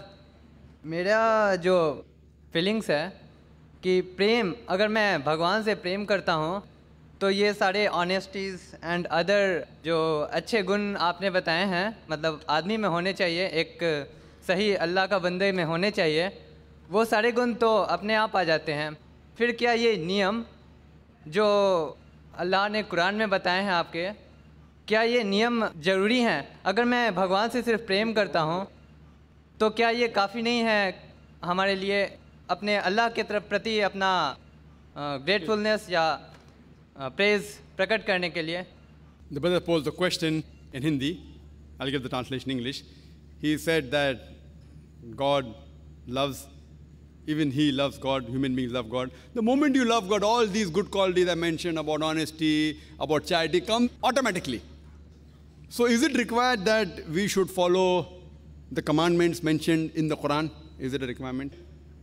Brother, if everything comes automatically, you will automatically follow what is mentioned in the Quran. But everything doesn't come automatically to everyone. You understand? So what Allah wants, if you love your creator, for example, I say that I love my mother. I love my mother. My mother tells me that, my son, don't tell lies. No, I love you, mother. But what's the harm in lying? My mother says, get for me a glass of water. Mother, I love you very much, but I don't get the glass of water. I am sick, please get some tablets. Mother, I love you very much. If I don't obey the commandments of my mother, what is the use of this love? It is useless. It is a lip service. Therefore, Allah says in the Quran in Surah Ankabut, chapter 29, verse number 2, just by saying you believe, Allah will test you. If you say you love, मैं अल्लाह को love करता हूँ, Allah will not leave you, Allah will test you. So just by saying you love Allah, or just by saying I believe in Allah, or believe in God, Allah will surely test you. So this life is a test. Now when you go for the test, if you don't know the rules and regulation of the test, there'll be a problem. For example, if you sit for an examination, first you try and find out what is the portion of the examination, and then you study that portion. So what Allah has said, certain things are inborn. I agree with you. Certain things, qualities, honesty, charity, it comes inborn. Allah has put. But many things we don't know. Not having alcohol is not inborn. Certain things like charity is inborn. May come, like if anyone is tortured, you feel hurt. Certain things are inborn. Not to gamble is not inborn. So certain things are inborn, certain things are not. So what we have to do, we have to follow the commandments of Allah subhanahu wa ta'ala. As Allah says, this life is a test. So unless you do not read the commandment of Almighty God, how will you pass the test? Why do I say read the Quran? Because this is the only book which is the revelation of Almighty God, which has remained in pristine purity. According to Sir William Moore, who is a staunch critic of Islam, he was forced to write. Forced means he was compelled, he had no option. That there's no book on the earth which has remained as pure as the Quran for the past 12 centuries. He said this 200 years back. Even a critic, he had no option. He couldn't lie here, he had to say. So compared to all the other scriptures of Almighty God, Allah subhanahu wa ta'ala, he sent several revelations. By name, you know 4. Torah, Zabur, Injil, and the Quran. Torah is the wahi, the revelation which was given to Moses, peace be upon him. Zabur is the wahi, the revelation which was given to David, peace be upon him. Injil is the wahi, the revelation given to Jesus, peace be upon him. And Quran is the last and final revelation which was given to the last and final messenger, Prophet Muhammad sallallahu alaihi wasallam. Otherwise, Allah says in the Quran, in Surah Ra'd, chapter 13, verse 38, we have sent a revelation every age. There were many more revelations sent. By the passage of time, they have got corrupted. The only one which has remained in pristine purity is the Quran. That's why I say that if you want to follow the real command of Allah subhanahu wa ta'ala, follow this. And if you being a Hindu, if you ask me, how do I prove it? You have to come for my talk on the 18th of January on Sunday for similarities between Hinduism and Islam. Can we have the next question from the brother's side? As Dr. Zakir gave the explanation just now, is totally agreeable and I accept it. Because I'm not a Christian and I'm a person who thinks God should be there. As a cell phone is here, there must be someone created it. Otherwise, it's not existence in this world. Similarly, I believe in God, but I don't have a religion. And as Dr. Zakir said, any other religion or worshipping other than Muslim is a sin. But how will you convince this little man over here that this only religion is only Islam and nothing else? But maybe the people, other religion things, or maybe you people are doing the sin. Because you are telling we are sinning. And you know, these things keeps on happening between religion and religion. The brother asked a very good question. He gave a Christian name, if I heard it correctly, but said he's not a Christian. He says he believes in God. If there's a cell phone, it has a creator, so that way he believes in God. Very good, alhamdulillah, congratulations. But he says that, how can you prove to me that I should only follow Islam? That's a very good question. Brother, Islam is an Arabic word, you may not know the meaning. So forget Arabic, leave it aside. What you should follow is, Allah says in the Quran, in Surah Al-Imran, chapter number 3, verse number 19, Inna Dina Indallah al-Islam. The only religion acceptable in the sight of Allah subhanahu wa ta'ala, it is Islam, which is peace acquired by submitting your will to Allah subhanahu wa ta'ala. If you believe in God, that He is there, you don't believe in religion, what is the definition of religion? Religion means believing in God. So if you believe in God and say, don't believe in religion, you're contradicting. By definition of Oxford Dictionary, religion means believing in a supernatural being or God that deserves obedience. So if you believe there is God, you also have to obey Him, right or wrong? That's a different thing. You may not know which book is God's book. You understand? So if you believe in God, do you want to obey this creator or not? Yes or no? Yeah, but first Finish. you have to be convincing, right? That's right, I agree with you. I'm not telling you, but you have to obey the creator. Now, what the creator said, you have to find out. Correct? So now the brother agrees that there's a creator, he believes in God, and he agrees that he should obey that creator. The same thing God is telling. The only way of life acceptable is submitting your will to God. That's it. Now, what is submitting? That's a different question. Correct? Forget the word Muslim. Forget the word Islam. Muslim means one who submits his will to Almighty God. If you submit your will to God, in Arabic you call Muslim. Just by telling your name is Zakir or Abdullah or Sultan, you don't become Muslim. If I say my name is Zakir, I don't become a Muslim. If someone says name is Muhammad, doesn't become a Muslim. Muslim by definition means a person who acquires peace, one who submits his will to Almighty God. Now you want to know that how will you say that this is the right will of God, correct? For that, you have to refer to my video cassette, Is the Quran God's Word? Which is proof scientifically that this is the word of God which you and I believe in. You and I believe in. This is the same word of God. For that, refer to my video cassette. It is approximately 4 hours. I don't intend giving a lecture and a question answer 4 hours here. And tomorrow you can come for my talk, Sharia. Sharia means the law of Allah, law of Islam. Barbaric or perfect. If you hear that talk, it will partly convince you. For complete answer, refer to my video cassette, Is the Quran God's Word? And inshallah, you'll be convinced that this is the only way which is right. Names, don't go on Arabic names. Don't look at people. What people do, don't follow them. Don't judge Islam by what the followers are doing. If you want to judge how good a car is, if a driver does not know how to drive the car and he bangs up the car, who will you blame, the driver or the car? Driver. So don't judge Islam by looking at the Muslims. Judge Islam by the authentic sources of the Quran. And if you judge according to this, if you want to judge the car, you go at the catalog, what is the speed of that Mercedes car, what is the safety measures, what is the average, etc., etc. Or you judge by putting a driver behind the seat who's an expert driver. So if you want to observe a human being, to know Islam is, the best example is the last and final messenger, Prophet Muhammad sallallahu alaihi wasallam. The next question from brother here. Yes. I'm Prasanna. I'm doing my MBBS. Sir, you said that it was wrong to kill animals other than necessity, that is for target practice, etc. So in the present day, a man can live very comfortable and healthy life by being a vegetarian. So do you think it's wrong to kill animal for the sake of satisfying our taste buds? Brother Prasanna has asked a very good question, very relevant question to the topic. When I said that you should not kill any animals, they are creation of Allah, unless you want for food, you cannot target practice. So why do the Muslims kill animals? You can lead a healthy life according to him, being an MBBS student. So why only kill the animals for taste? Brother, point number 1. A Muslim can be a very good Muslim even by being a pure vegetarian. There is no verse in the Quran or Hadith which says you should compulsory, fard, have non-veg or have flesh.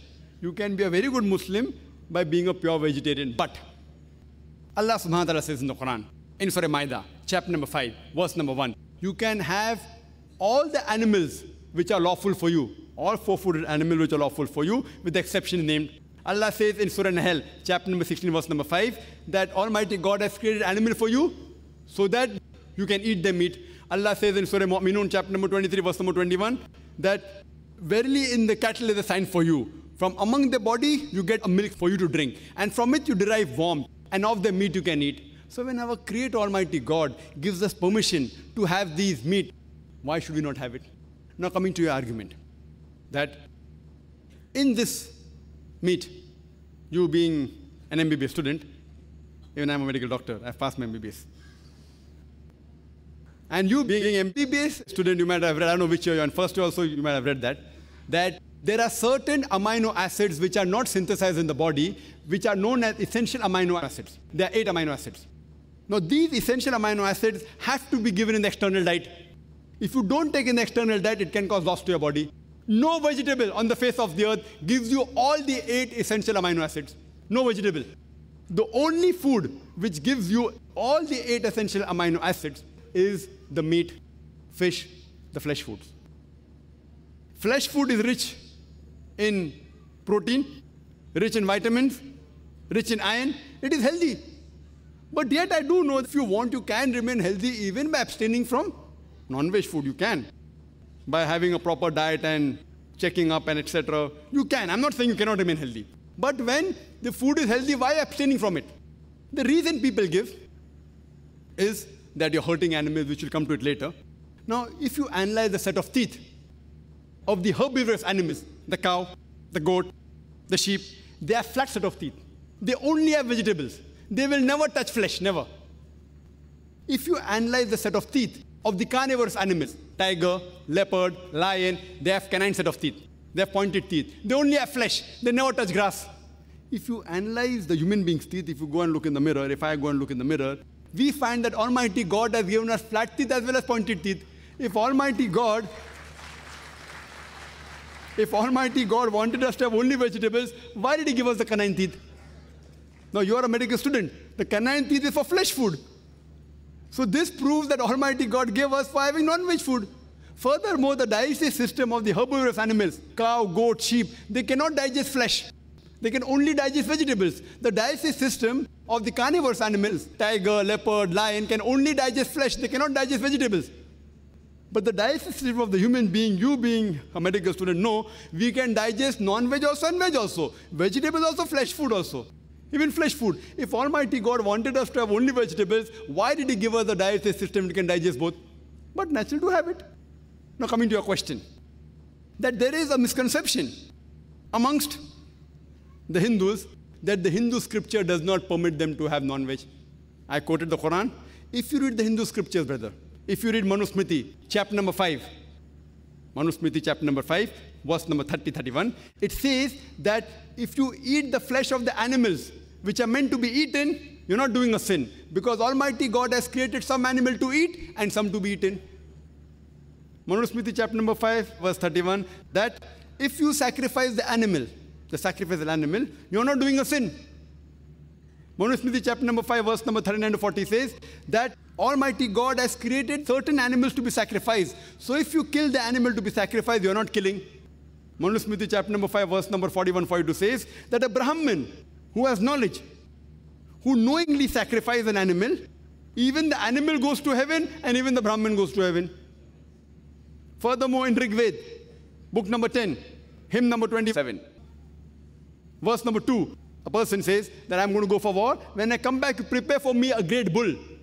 Furthermore, Rig Veda, book number 10, hymn number 28, verse number 4, it says that Indra, he says that you prepare for me bulls to eat. Buffalo, bulls to eat. And if you read the Mahabharata, Anushasan Parv, chapter number 88, if you read that, this is also mentioned in Manusmriti, chapter number 3, verse number 266 and 277. Yudhishthir, he asked Bhishma, what should we give in the yagna, in the puja, in sacrifice, so that our ancestors will be satisfied? So Bhishma replies that if you give herbs and shrubs, vegetables, our ancestors will be satisfied for 1 month. If you give fish, they'll be satisfied for 2 months. If you give meat, they'll be satisfied for 3 months. If you give hare, rabbit, they'll be satisfied for 4 months. If you give goat meat, they'll be satisfied for 5 months. If you give bacon, for 6 months. If you give deer, for 7 months. If you give birds, for 8 months. And the menu continues. This is scripture of Hindus. It further says that if you give a buffalo for 11 months, and if you give cow for 12 months, and rhinoceros, inexhaustibly. So even according to Hindu scriptures, it gives you permission to have non-veg, including beef. I'm not saying this. All the references are there. You can check it up. It's absolutely correct. Now coming to the logical point of it, that why do the human beings have to harm the animals when we can live without eating non-veg? The reason people give that killing an animal is a great sin and killing a plant is a less sin because plants don't have life. This was the logic.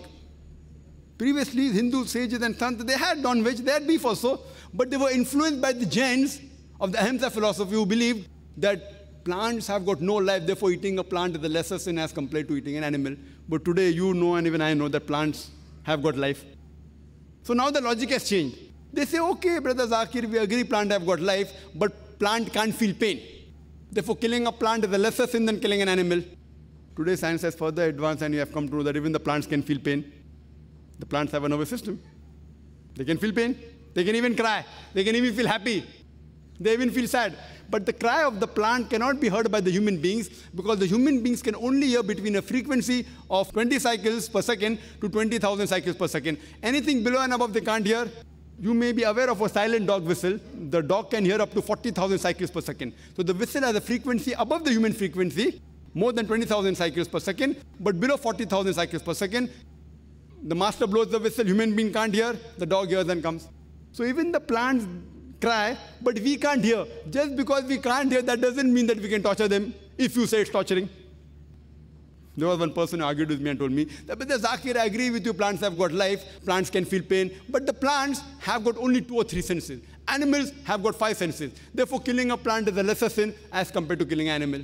I told him, okay, brother, for sake of argument, I agree with you. Plants have got 2 or 3 senses, animals have got 5 senses. But suppose you have a brother, he's born deaf and dumb, 2 senses less. Can't speak, can't hear. When he grows up, somebody comes and kills him. So will you go and tell the judge, oh me Lord, give the murderer less punishment because my brother had 2 senses less? You will tell him, give him a bigger punishment. He was a masoom, he was sinless. How did he kill my brother? So Islamic logic doesn't work like that, 2 senses less or 2 senses more. Allah says in the Quran in Surah Baqarah chapter 2 verse number 168, eat of the good things we have provided you. What is good you can have. What is not good you cannot have. If you analyze that if you don't kill these cattle, life cycle of the cattle is very short. They reproduce very fast. If you don't kill the cattle for food, you'll have a problem of overpopulation of the cattle. The cow and the goat, they reproduce very fast. And if an Indian does not want to have non-veg, I've got no problem. If you don't want to have non-veg, brother, no problem at all. Personally, I'm happy. Because if all the Indians and the Hindus start having non-veg, then the price of meat will go high. Can we have the next question from the sisters' side? I see there is, I cannot offend my Muslim sisters anymore. We can give you a chance. Yes, sister, you can ask the question. Assalamu alaikum. The question is not really related to your topic, but one of the sisters here would like you to elaborate on this. We feel that by sending our children to secular schools, they are losing their Islamic values. However, there are many other sisters who feel it's fine to send them to secular schools as long as they are taught Islam at home. Please comment. The sister posed the question. I do agree it's out of the topic. The chairperson gave her a chance, so I have to answer. She said that, is it right if we send our children to secular schools and teach Islam at home? Sister, secular by definition means nothing to do with God. If you send your children to secular school, nothing to do with God. But I know what you meant. What you meant for non-Islamic schools, run by Christian missionaries and others. Secular school by definition means nothing to do with God. So if you send to a school with nothing to do with God, those are atheists, there will be a problem. They will teach there's no God, you will teach at home, there is God, there will be conflict. The child will have a problem. Similarly, if you send to other schools which teach wrong things, who teach to worship other besides God. So there they worship Jesus Christ, peace be upon him, every day in the morning, and you come and say that worshiping Jesus Christ is shirk. So the child will get confused. You know what we are doing? It is we who are creating problems in the children. We are to blame. It is the duty of the parents to give an atmosphere which is the right atmosphere. It is like you're tying your children, tying the hand and the leg, putting them in the swimming pool and say, swim. How will you swim?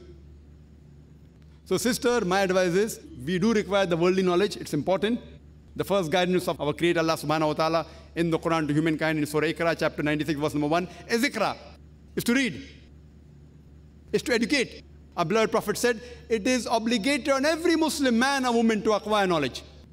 So knowledge is a must, both knowledge religious as well as the other worldly knowledge, both is important, sister.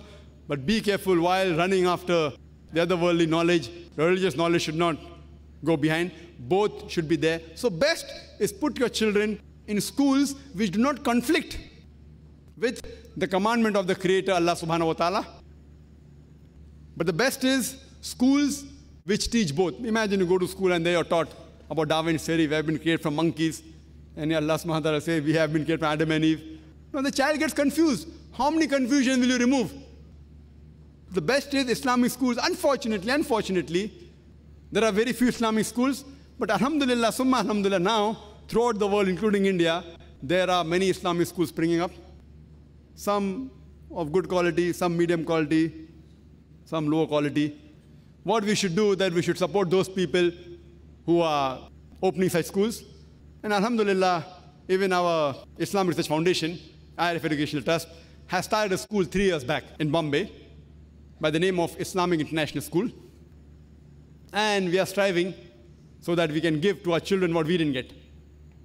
What we lacked in our childhood, we have a school we have started, inshallah, besides having the formal education. I don't call it secular.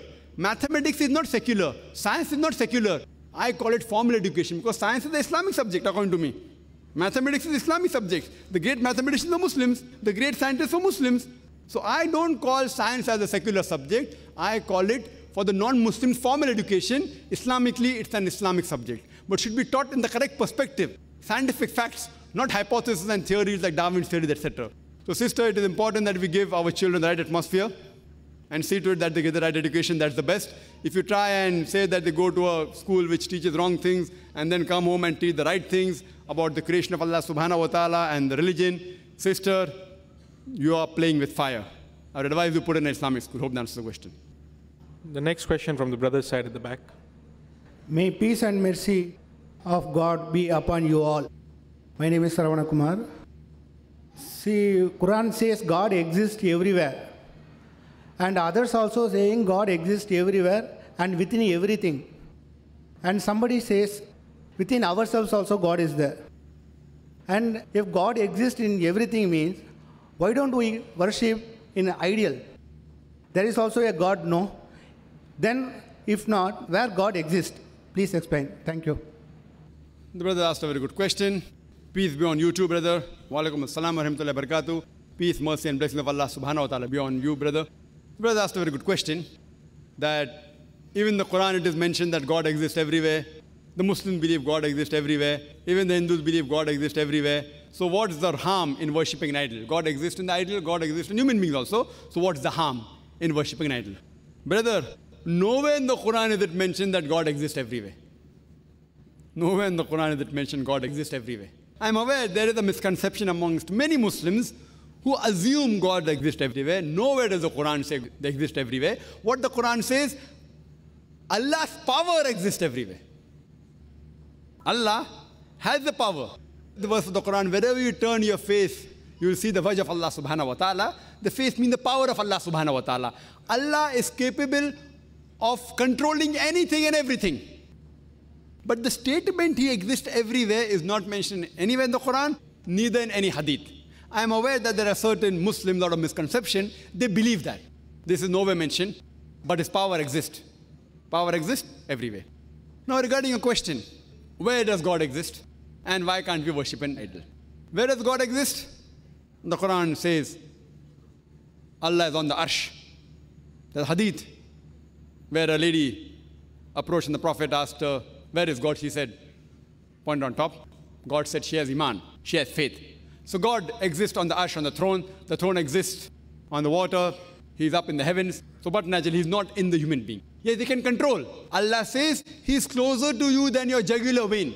That means He is aware of everything, His power is there. That doesn't mean God Himself has come into the jugular vein. That doesn't mean that. It means that Allah has power. He's close to you, that means He loves you. He knows you, He knows everything, He has power over everything. Not even a leaf can fall without the permission of Allah subhanahu wa ta'ala. Now coming to your question, why can't we worship idols? If you read the Quran, Quran says in Surah Ma'idah chapter 5 verse number 90, which I quoted, idol worship is prohibited. Same thing.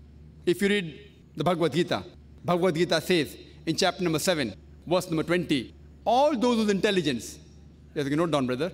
Bhagavad Gita chapter number 7, verse number 20, all those whose intelligence has been stolen by material desires, they worship demigods.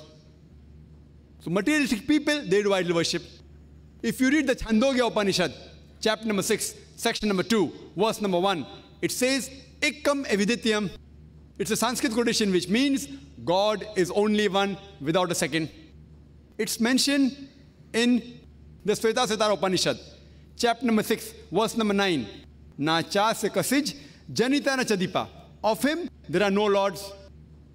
He has got no parents. Almighty God has got no father. He has got no mother. Almighty God has got no superior. He has got no master. It's mentioned in the Shvetasvatara Upanishad, chapter number 4, verse number 19. Na tasya pratima asti. Of Him, there is no likeness. It's further repeated in Yajurved, chapter number 32, verse number 3. Na tasya pratima asti. Of Him, there are no images. Almighty God has got no images.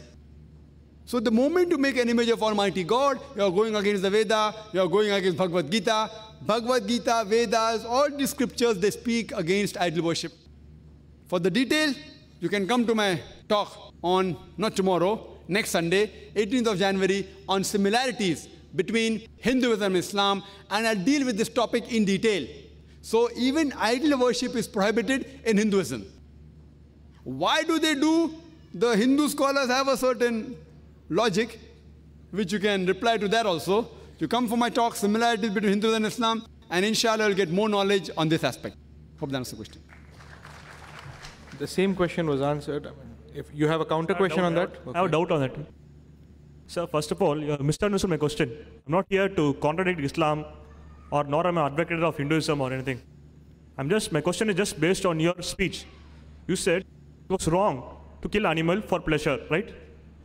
So I just want to know that eating out of, suppose I'm thinking mutton is tasty, so out of my own personal pleasure, I'm killing animal. Is it wrong? I'm not trying to contradict you or put you into doubt. Just want to know your point of view, that's all. Brother, you're most welcome to ask any question. I don't feel hurt at all. I know you're not contradicting. Even if you contradict, no problem, brother. It's my job. I'm a dai. It's my profession. You can criticize me. You can criticize the Quran.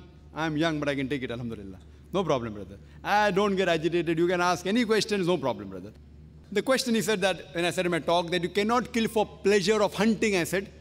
For pleasure, hunting, you cannot kill any animal just without any purpose, or pleasure of hunting. Here, we don't eat non-veg only for taste, we eat for our sustenance. So if you say we can't eat animals, we can't eat plants also, what will we eat? How will we survive? How will we survive? So, clarify you. I'm not asking if I'm eating it for necessity. Suppose I think, okay, this animal food is going to be tasty. I want to kill it for my personal pleasure alone. Not I'm feeling of hunger, nothing. Is it also a sin? If it's for eating tasty food also no problem. You have to eat. If you don't eat, you can't survive.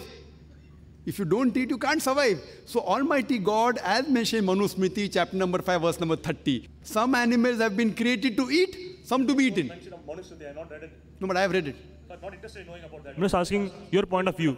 Is it wrong Is it wrong to kill an animal on the basis of just merely taste pleasure?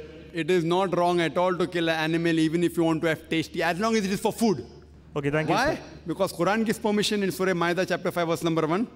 Manu Smriti gives, you do not know, but I want to tell people that I believe in this part of Manu Smriti. The other part I may not believe. But this part of Manu Smriti I believe, chapter 5 verse 30, that Almighty God created some animals to eat, some to be eaten. So if you eat the animals which have been created to be eaten, you're not doing a sin. So similarly, Quran also says certain animals have been created to be eaten. But if you eat the other animals which have not been created for eating, then it's a sin. So those cattle, like sheep, etc., which are permitted in the Quran, that if you eat for food, even if it's tasty food, no problem. Some people want to have vegetable, tasty vegetable. Some people like brinjal. Some people like ladyfinger. So no problem. If I agree with you that nothing should be eaten, then you will have to kill either the plant or the animal. So while eating, if you're eating good things, as long as you're not wasting. If you waste food, it is wrong. If you waste food, it is wrong. So if you kill for eating, for sustenance, even if it's tasty, no problem, it's permitted. It's mentioned in the Quran, Surah Maida chapter 5 verse number 1, Surah Nahl chapter 16 verse number 5, as well as Surah Mu'minun chapter 23 verse 21. Hope that answers the question. Can we have the next brother? Okay, brother. What's the question? One more question, sir. See, the world has shrunk only at the present age. A few decades back or a few centuries back, I don't think so the preaching of Islam was throughout the world, right? You said it was wrong to associate any followers with God is the greatest sin. But a person brought up in some part of the world telling that, okay, this is Lord Shiva, Lord Vishnu, or Jesus, whatever, he's led into believing that, okay, that is only God. Is he also committing a sin? A very good question that I asked. That the world is so big and Islam just 14 years back, according to him, and people may not know about Islam. Somebody believes in Shiva as Lord or Brahma as Lord. So what's the problem? Someone believes that Jesus Christ is God. What's wrong? I, being a student of comparative religion, besides Quran saying it is wrong, even the Hindu scripture says, and the Christian scriptures regarding Jesus is God, I quoted. So if the Christian scripture says it is wrong, so why should the Christian worship? Tomorrow someone calls you God. Someone calls me God. Would I would agree? What we have to do, what is wrong. Regarding calling Brahma as God, or Shiva as God, if you analyze these statements are mentioned in Rig Veda, book number 2, hymn number 1, verse number 3. There are no less than 33 attributes given to Almighty God in Rig Veda, book 2, hymn 1 alone. One of them is Brahma. Brahma is called creator God. If you translate creator to Arabic, it means Khalik. We Muslims have got no objection if someone says Almighty God is Khalik or Creator or Brahma. But if someone says Brahma is Almighty God who has got 4 hands and on each head is a crown, we Muslims take strong objection to it. Moreover, you are going against Yajurved. Chapter number 32, verse number 3, which says, Na tasya pratima asti. Of that God, there are no images. Same thing, Vishnu. Vishnu, this is called sustainer God. If you translate sustainer or cherisher into Arabic, Rabb. We Muslims have got no objection if someone calls Almighty God as Rabb or sustainer or cherisher or Vishnu. But if you say Vishnu is Almighty God who's traveling on a couch of snakes, he has got 4 hands, one hand is a discus, left hand he has a conch, he's traveling on a bird of Garuda, we take strong objection to it. Moreover, you are going against Svetasvatara Upanishad, chapter number 4, verse number 19, which says, Na tasya pratimasti, of him there are no images. So brother, if certain people follow wrong things, if they follow Brahma as the creator who has got no images, the Almighty, without associating partners, there's no problem. Regarding a question that people may not know Islam, Islam, brother, as I said in my talk, is not a new religion which came into existence 14 years back. It is there since time immemorial. And Jesus Christ, peace be upon him, also taught Islam. He said, not my will, Gospel of John, chapter 5, verse 30, not my will, but the will of my Father. Anyone who says, not my will, but the will of Almighty God is a Muslim. So Jesus Christ, peace be upon him, was a Muslim. He taught nothing but submitting a will to God, which if you translate to Arabic means Islam. Adam, peace be upon him, taught nothing but submitting a will to Almighty God. Noah taught nothing but submitting a will to Almighty God. Moses taught nothing but submitting the will to Almighty God. Jesus taught nothing but submitting a will to Almighty God. May peace be upon them all. If you translate to Arabic, it is Islam. Muhammad sallallahu alaihi wasallam is the last and final messenger. He was not sent only for the Muslims or the Arabs. Allah says in the Quran in Surah Anbiya, chapter number 21, verse number 107, وَمَا أَرْسَلْنَاكَ إِلَّا رَحْمَةً لِلْعَالَمِينَ. That we have sent thee not but as a mercy to the whole of humanity, as a mercy to the whole of mankind, as a mercy to all the creatures, as a mercy to all the worlds. Therefore, it is the duty of every Muslim. I ended my talk by saying the quotation of the Quran of Surah Al-Imran, chapter 3, verse 110, which says, it's the duty of every Muslim to convey the message of Islam to the others.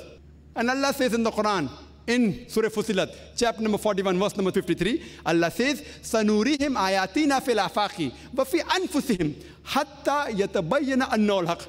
That soon we shall show them our signs in the furthest regions of the horizons and into their souls, until it is clear to them that this is the truth. There may be some people living in some far-off island which no one may have heard about Islam according to you. Allah says He will put the message of the Creator in everyone's heart by the signs in the horizons and into their soul. So Allah subhanahu wa ta'ala, the Creator, He Himself will give the message of submitting the will to God directly. So even if we don't do the job, yet He will get the message. And then if you reject it, you will be a loser. If you accept it, you have passed this test. Hope that answers the question. Can we have the next question from the sister's side? Assalamu alaikum warahmatullahi wabarakatuh. If Allah knows that people will do sins when they are sent back again to earth after removing the thoughts of hellfire, why did He not show the mankind that even to people of today's generation that these are His punishments, so that people seeing them by their own eyes fear Allah and go in right path? Sister, that's a very good question. That if you see the real thing in the next life, in the hereafter, see the hellfire, everyone will believe that we should have believed we made a mistake. But Allah cannot send them back and wash their memory, because they will again commit the same sin. So why doesn't Allah show them here? That's a very good question. Sister, Allah does give trials over here also. Allah has mentioned in the Quran about the hellfire. But what say? Arey, kaun hell mein jayega? Fire hai kya nahi hai? We think that where is Jannah? Where is it? We see that afterward. So we don't believe in it. Allah has told, but we don't believe in it. Regarding trials, Allah gives you trailer, highlights here. For example, AIDS. Allah says in the Quran, He has punished many of the people, many qawm, many nations previously, and He extinct completely Qawm Lut and various qawms. Even today, AIDS came in the 80s, early 80s. It's a punishment. Punishment from Allah. Acquired immune deficiency syndrome, AIDS. That's a punishment. First homosexuals got it, then heterosexuals got it, do outside their marriage. So here we find Allah gives us signs. All these are signs. For example, Bosnia. It's a calamity. The people of Bosnia, 2 ways. Some people did wrong. People are Muslims. How are they? Were they practicing? Most of them weren't practicing Muslims. They didn't know Islam. So Allah gives signs. There may be good people also in Bosnia. So Allah says, when He gives this punishment, even those who don't do sin may get punished. For them it's a test. The calamity, when Allah sends a calamity, even those people who are not sinful, Allah says in the Quran, even the calamity may befall them. But that's for them a test. So here, all these are tests, sister. What's happening in the world today? Bosnia, what's happening? You see the other part, what's happening in Iraq. All these are tests, but where do we human beings reflect? We say, अरे वो तो Bosnia में हो रहा है, India में थोड़ी हो रहा है. वो तो गुजरात में हो रहा है, मद्रास में थोड़ी हो रहा है. So all these are signs, sister. Allah is giving you tailors. And if you read this book, the last and final guidance, and we realize it, then we realize He is the Creator, He alone should be worshipped, and we always say, Alhamdulillah, whatever He has given us. Hope that answers the question. Can we have the next question from the... We have time for a couple of questions more. The last two questions. Yes, brother. Assalamu alaikum, sir. This is perhaps my first meeting with Dr. Zakir Naik, and I'm very convinced by his speech. Can we have your name and your profession, Murtuza. please? Murtuza is my name, and I'm doing my MBA. So I had a small question, sir. You have told me that Allah Pak knows that what each of us are going to do, what each of us are going to do next, why this world has been created, and where we lead to. What am I going to do the next moment? Also, it's been decided. Okay? So, is this word test justified? Because the very fact, whenever we use the word test, logically speaking, it is perhaps an event where the consequences are not known. So, wherever we use the word test, that this world is a test, so are we justifying? Because if we already know, if Allah Pak knows what is the consequences going to be, where each of us are heading to, and what each of us are going to be, so why are we here? And you understood the question, brother. So one question at a time, please. No, I just want to complete this thing, sir. You complete the question. Yeah. And already given a short if speech. you are the scientist, and if you have an experiment, and you know what is the consequences going to be, so why the experiment, and why do you want to do it? The brother asked a question. Inshallah, if the non-Muslims should come up first on the microphone, we prefer non-Muslim asking the question. Volunteers should see to it that non-Muslims should be brought front. If any non-Muslims, you're most welcome. You can walk through, you can break the queue, come in front. It will be preferable. Brother Murtaza asked a question that when a test takes place, the consequence is not known. If the consequence is known, where is the test? If a scientist does the experiment, he doesn't know the result. If he knows the result, then what's the test? Very good. No one is testing Allah. Allah knows the consequences, but Allah is not undergoing the test. We are undergoing the test. And you and I don't know the consequence. I don't know my consequence. I don't know I'm going to go to Jannah. If I had known I was going to go to Jannah, I wouldn't have come all the way to Madras. I traveled throughout the world. I sweat it out. I don't know. My Jannah is not secured. If my Jannah was secured, then why would I have left my medical profession and flocked out here and this? I don't know. I'm not sure I'm going to go to Jannah. I'm asking for the grace of Allah subhanahu wa ta'ala. Be merciful, put me in Jannah. I pray to Allah subhanahu wa ta'ala. I cannot say, oh, I'm a great guy, I'll go to Jannah. The consequences is not known to the person who undergoes the test. You do not know whether you go to hell or heaven, I don't know. But Allah knows. And you may have missed out the point in my lecture that when the teacher takes the examination, many a time the teacher knows the consequences. Teacher knows this student is going to come out first. Teacher knows he's going to fail. So do you mean to say I will not sit for the examination? The test is yours. The test is not for the teacher. And when the scientist does the experiment, the scientist doesn't know the result. Therefore, he does the experiment. Here, Allah subhanahu wa ta'ala is not a scientist. Allah is not experimenting on us. There's a mistake. Allah is not experimenting on us. Allah subhanahu wa ta'ala is the creator, the best to create. He is made a creation, the human beings, who have the free will. He knows. But the reason He's letting us go in this world, because if He does not let you undergo this test, on the day of judgment, you will ask Allah subhanahu wa ta'ala, why did you put me in hell? If Allah puts you in hell, Allah alam, I don't know. So you'll object. So because of that, I said in my lecture that Allah subhanahu wa ta'ala is just. So Allah is not undergoing the test. Allah doesn't require us. Allah is already the greatest.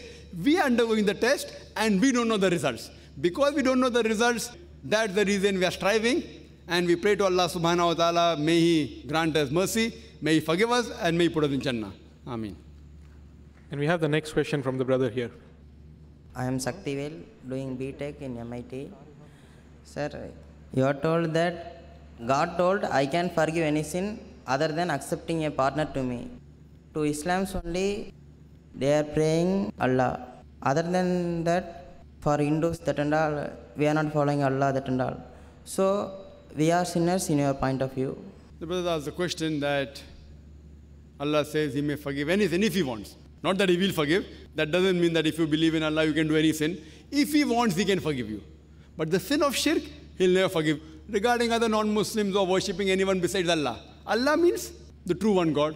You may call Him by any name. Allah says in the Quran in Surah Isra chapter 17 verse number 110, Qulidullah Abidur Rahman, Ayamata Dufal al Asmaul Husna. Say call upon Him by Allah or by Rahman. By whichever name you call upon Him, to Him belong the most beautiful names. But the concept should be correct. He should not be begotten, He should be one. If you worship the true Almighty God, whichever name you call, but it should be a good name. Correct concept, no problem. But if you worship thieves, if you associate partners, like if someone says Jesus Christ, peace be upon Him, is God, we consider Him to be a messenger of God. If you call Him God, then not only a sinner, it is the biggest sin. According to the Quran, not according to me, according to the Quran, Surah Nisa, chapter 4, verse 48, Surah Nisa, chapter 4, verse 116. Not only according to the Quran, even according to the Bible. Even according to the Bible, Almighty God says in the book of Deuteronomy, chapter number 5, verse number 7 to 9, thou shalt not make image of Almighty God. It's a sin. Even according to Rig Ved, it's a sin. According to Yajurved, chapter 32, verse number 3, it's a sin. So not only Quran says it's a sin, even the Hindu scripture says it's a sin. Suppose a Muslim says, I believe in Allah, and he starts worshipping Muhammad sallallahu alaihi wasallam, nauz billah. Suppose a lunatic, he says, I believe in Allah, but he worships Muhammad sallallahu alaihi wasallam and says, even he will not go to Jannah. Same way, if a Christian worships Jesus Christ, peace be upon Him, though the Bible says He should not be worshipped, your Vedas says He should not be worshipped. So according to your Vedas, you will be a sinner. According to Bhagavad Gita, you will be a sinner. According to the Upanishads, you will be a sinner. According to the Quran, you will be a sinner. According to the Bible, you will be a sinner. Hope that answers the question. About Creator and creation. Sir, I want to know... Your name, please. Muhammad Isaac. Any non-Muslims in the ladies' side, this? Okay, brother, you can continue with your question. Human beings, mostly Muslims, are punished. Taken from Bosnia to Kashmir in Iraq. Mr. Zakir told me that even in world they are punished. Sir, is there anything that for one sin in the world also punished and in the Akhirat din also be punished? Well, that's the question that Muslims are being punished everywhere. In Bosnia, we're being punished. In other parts of the world, we're punished here also and punished in Akhirah also. If a Muslim is a true Muslim means, what is the meaning of Muslim? Not Zakir, Sultan, Abdullah. Muslim means one who submits his will to Almighty God. For a true Muslim, these calamities are a test. It's not a punishment. And the maximum calamities came on the prophets. In the Akhirah, they will get Jannah. But if you are a namesake Muslim, who say your name is Abdullah, Zakir and Muhammad, etc. But namesake Muslim, but don't follow commandments, you can get punished here and even can get punished there. Because Allah says in the Quran in Surah Al-Imran chapter 3 verse 185, Kullu nafsin za'iqatul maut. Every soul shall have a taste of death. But the final recompense will be on the day of judgment. So you may get part punishment here, the balance is there. Part punishment. This is Bosnia, small part punishment. Balance is there. So final is there. Or you may get a calamity, you may get test calamities here, but in Akhirah you may get Jannah. So if you follow the commandments, you're on the true path. Whatever comes, you say Alhamdulillah. Hope that's the question. Okay, brother, you can ask a question. We have a non-Muslim brother. Yeah. Hello, I'm Vivek. I'm a software engineer. And I have certain... today's lecture was very good.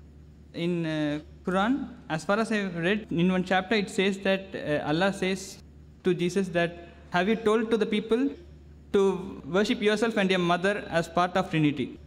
That means, that puts that Quran believes that Mary and Jesus are part of Trinity. No Christians believe like that. The brother asked a very good question. The Quran says that Jesus Christ never told the people that you worship me and my mother as God. No Christian believes that Mother Mary is God. Brother, your knowledge of Christianity is limited. There are more than thousands of denominations in Christianity. Thousands. Thousands. Even I don't know all. And there's a denomination known as Maronites who believe in the Trinity. One of the form of Trinity is Mother Mary. They believe Mother Mary to be God, though there are very few now. Now they exist or I don't know. But if you read the books of Christianity, it talks about a sect, a denomination which believe that Mother Mary was God. Hope that answers the question. But I'm a basically Christian.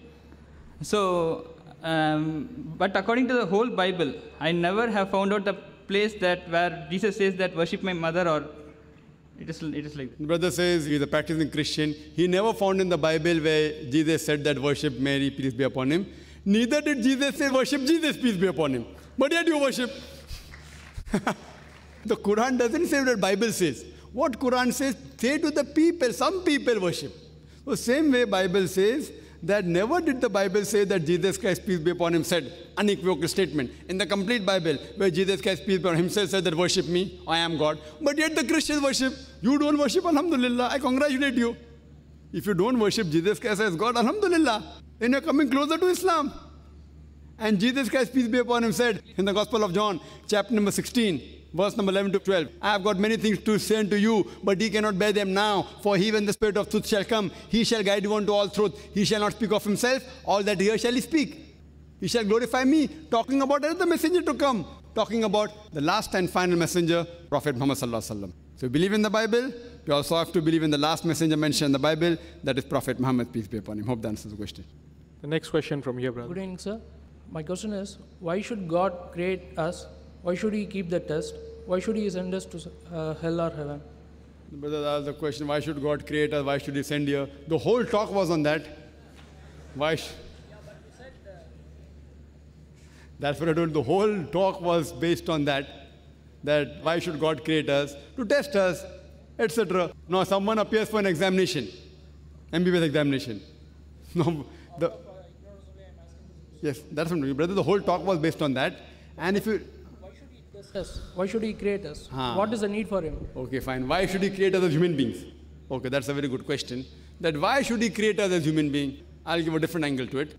Because if we analyze, Allah says in the Quran, that when Allah asks that who would like to be sent as a human being, the mountains and all, they said no. But the human beings were fools who said, no, we want to become human beings. Because the other creation, they don't have a free will of their own. Like angels, no free will, okay, they are good. But if you become a human being, you have a free will. If you have a free will and then if you obey Allah, then you become higher than the angels. If you have a free will and don't obey, then you fail. So we human beings were fools, including me, myself. We said, we want to get distinction, high marks.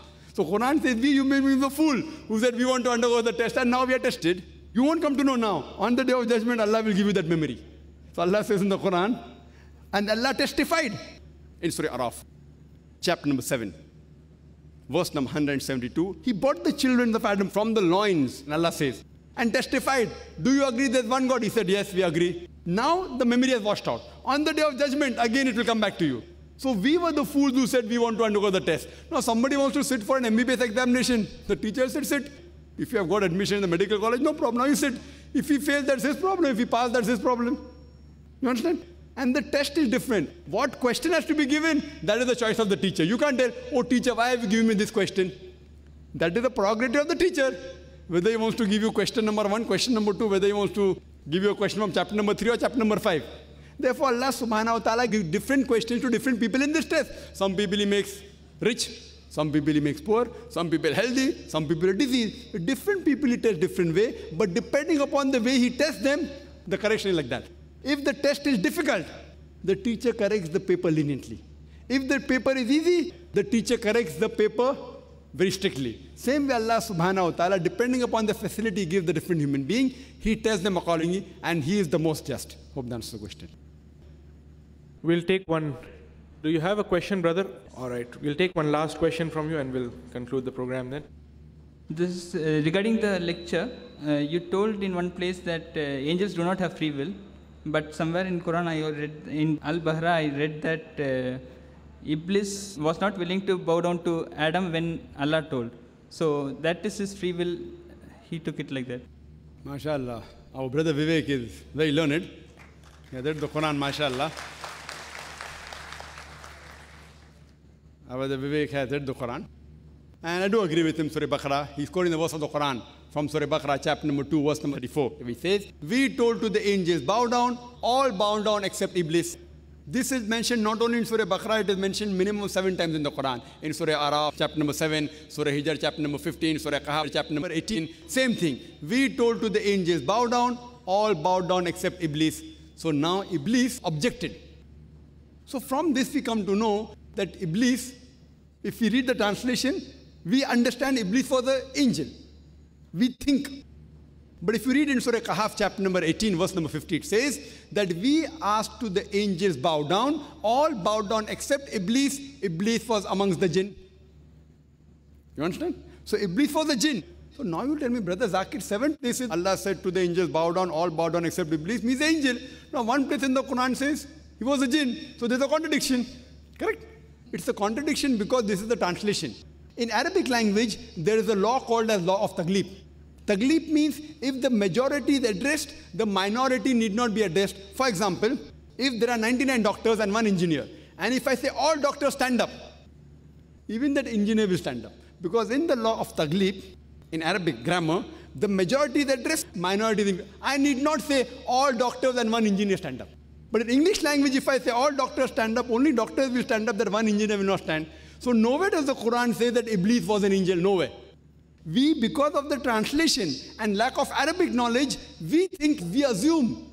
Many of the Muslims also assume. But the Quran clarifies in Surah Kahf, chapter 18, verse number 50, that Iblis was a jinn. And jinn, like the human beings, have a free will. So, amongst the angels, there was 1 jinn also present, who was Iblis. He was very pious. But his arrogance, that why should I bow down to Adam? He's made from mud. I'm made from fire. Arrogance. That made him disobey Almighty God. He was a jinn. Even human beings and jinn both have a free will. They can disobey God. So here they disobey God, and that's the reason he was taken out, and he is the biggest Satan. And now he tries to attract the people who are on the path of God and tries to distract them from the remembrance of Allah subhanahu wa ta'ala. I hope that answers the question. We have to, no, I know, but we have to close. Okay. Okay, go ahead fast. I am Mohammad Khaja Modin, retired officer, Madras University. Assalamu alaikum, Haji Dr. Zakir Naik Sahib. Sir, you have told that you have opened Islamic International School in Bombay. I request you, why not you open Islamic school in Chennai and other parts of the places, because this is a need of the day today, sir. Thank you, sir. Whether you give me the land and give me the funds, inshallah I'll open it. Thank you very much, brothers and sisters. Shukran, Jazakallah khair.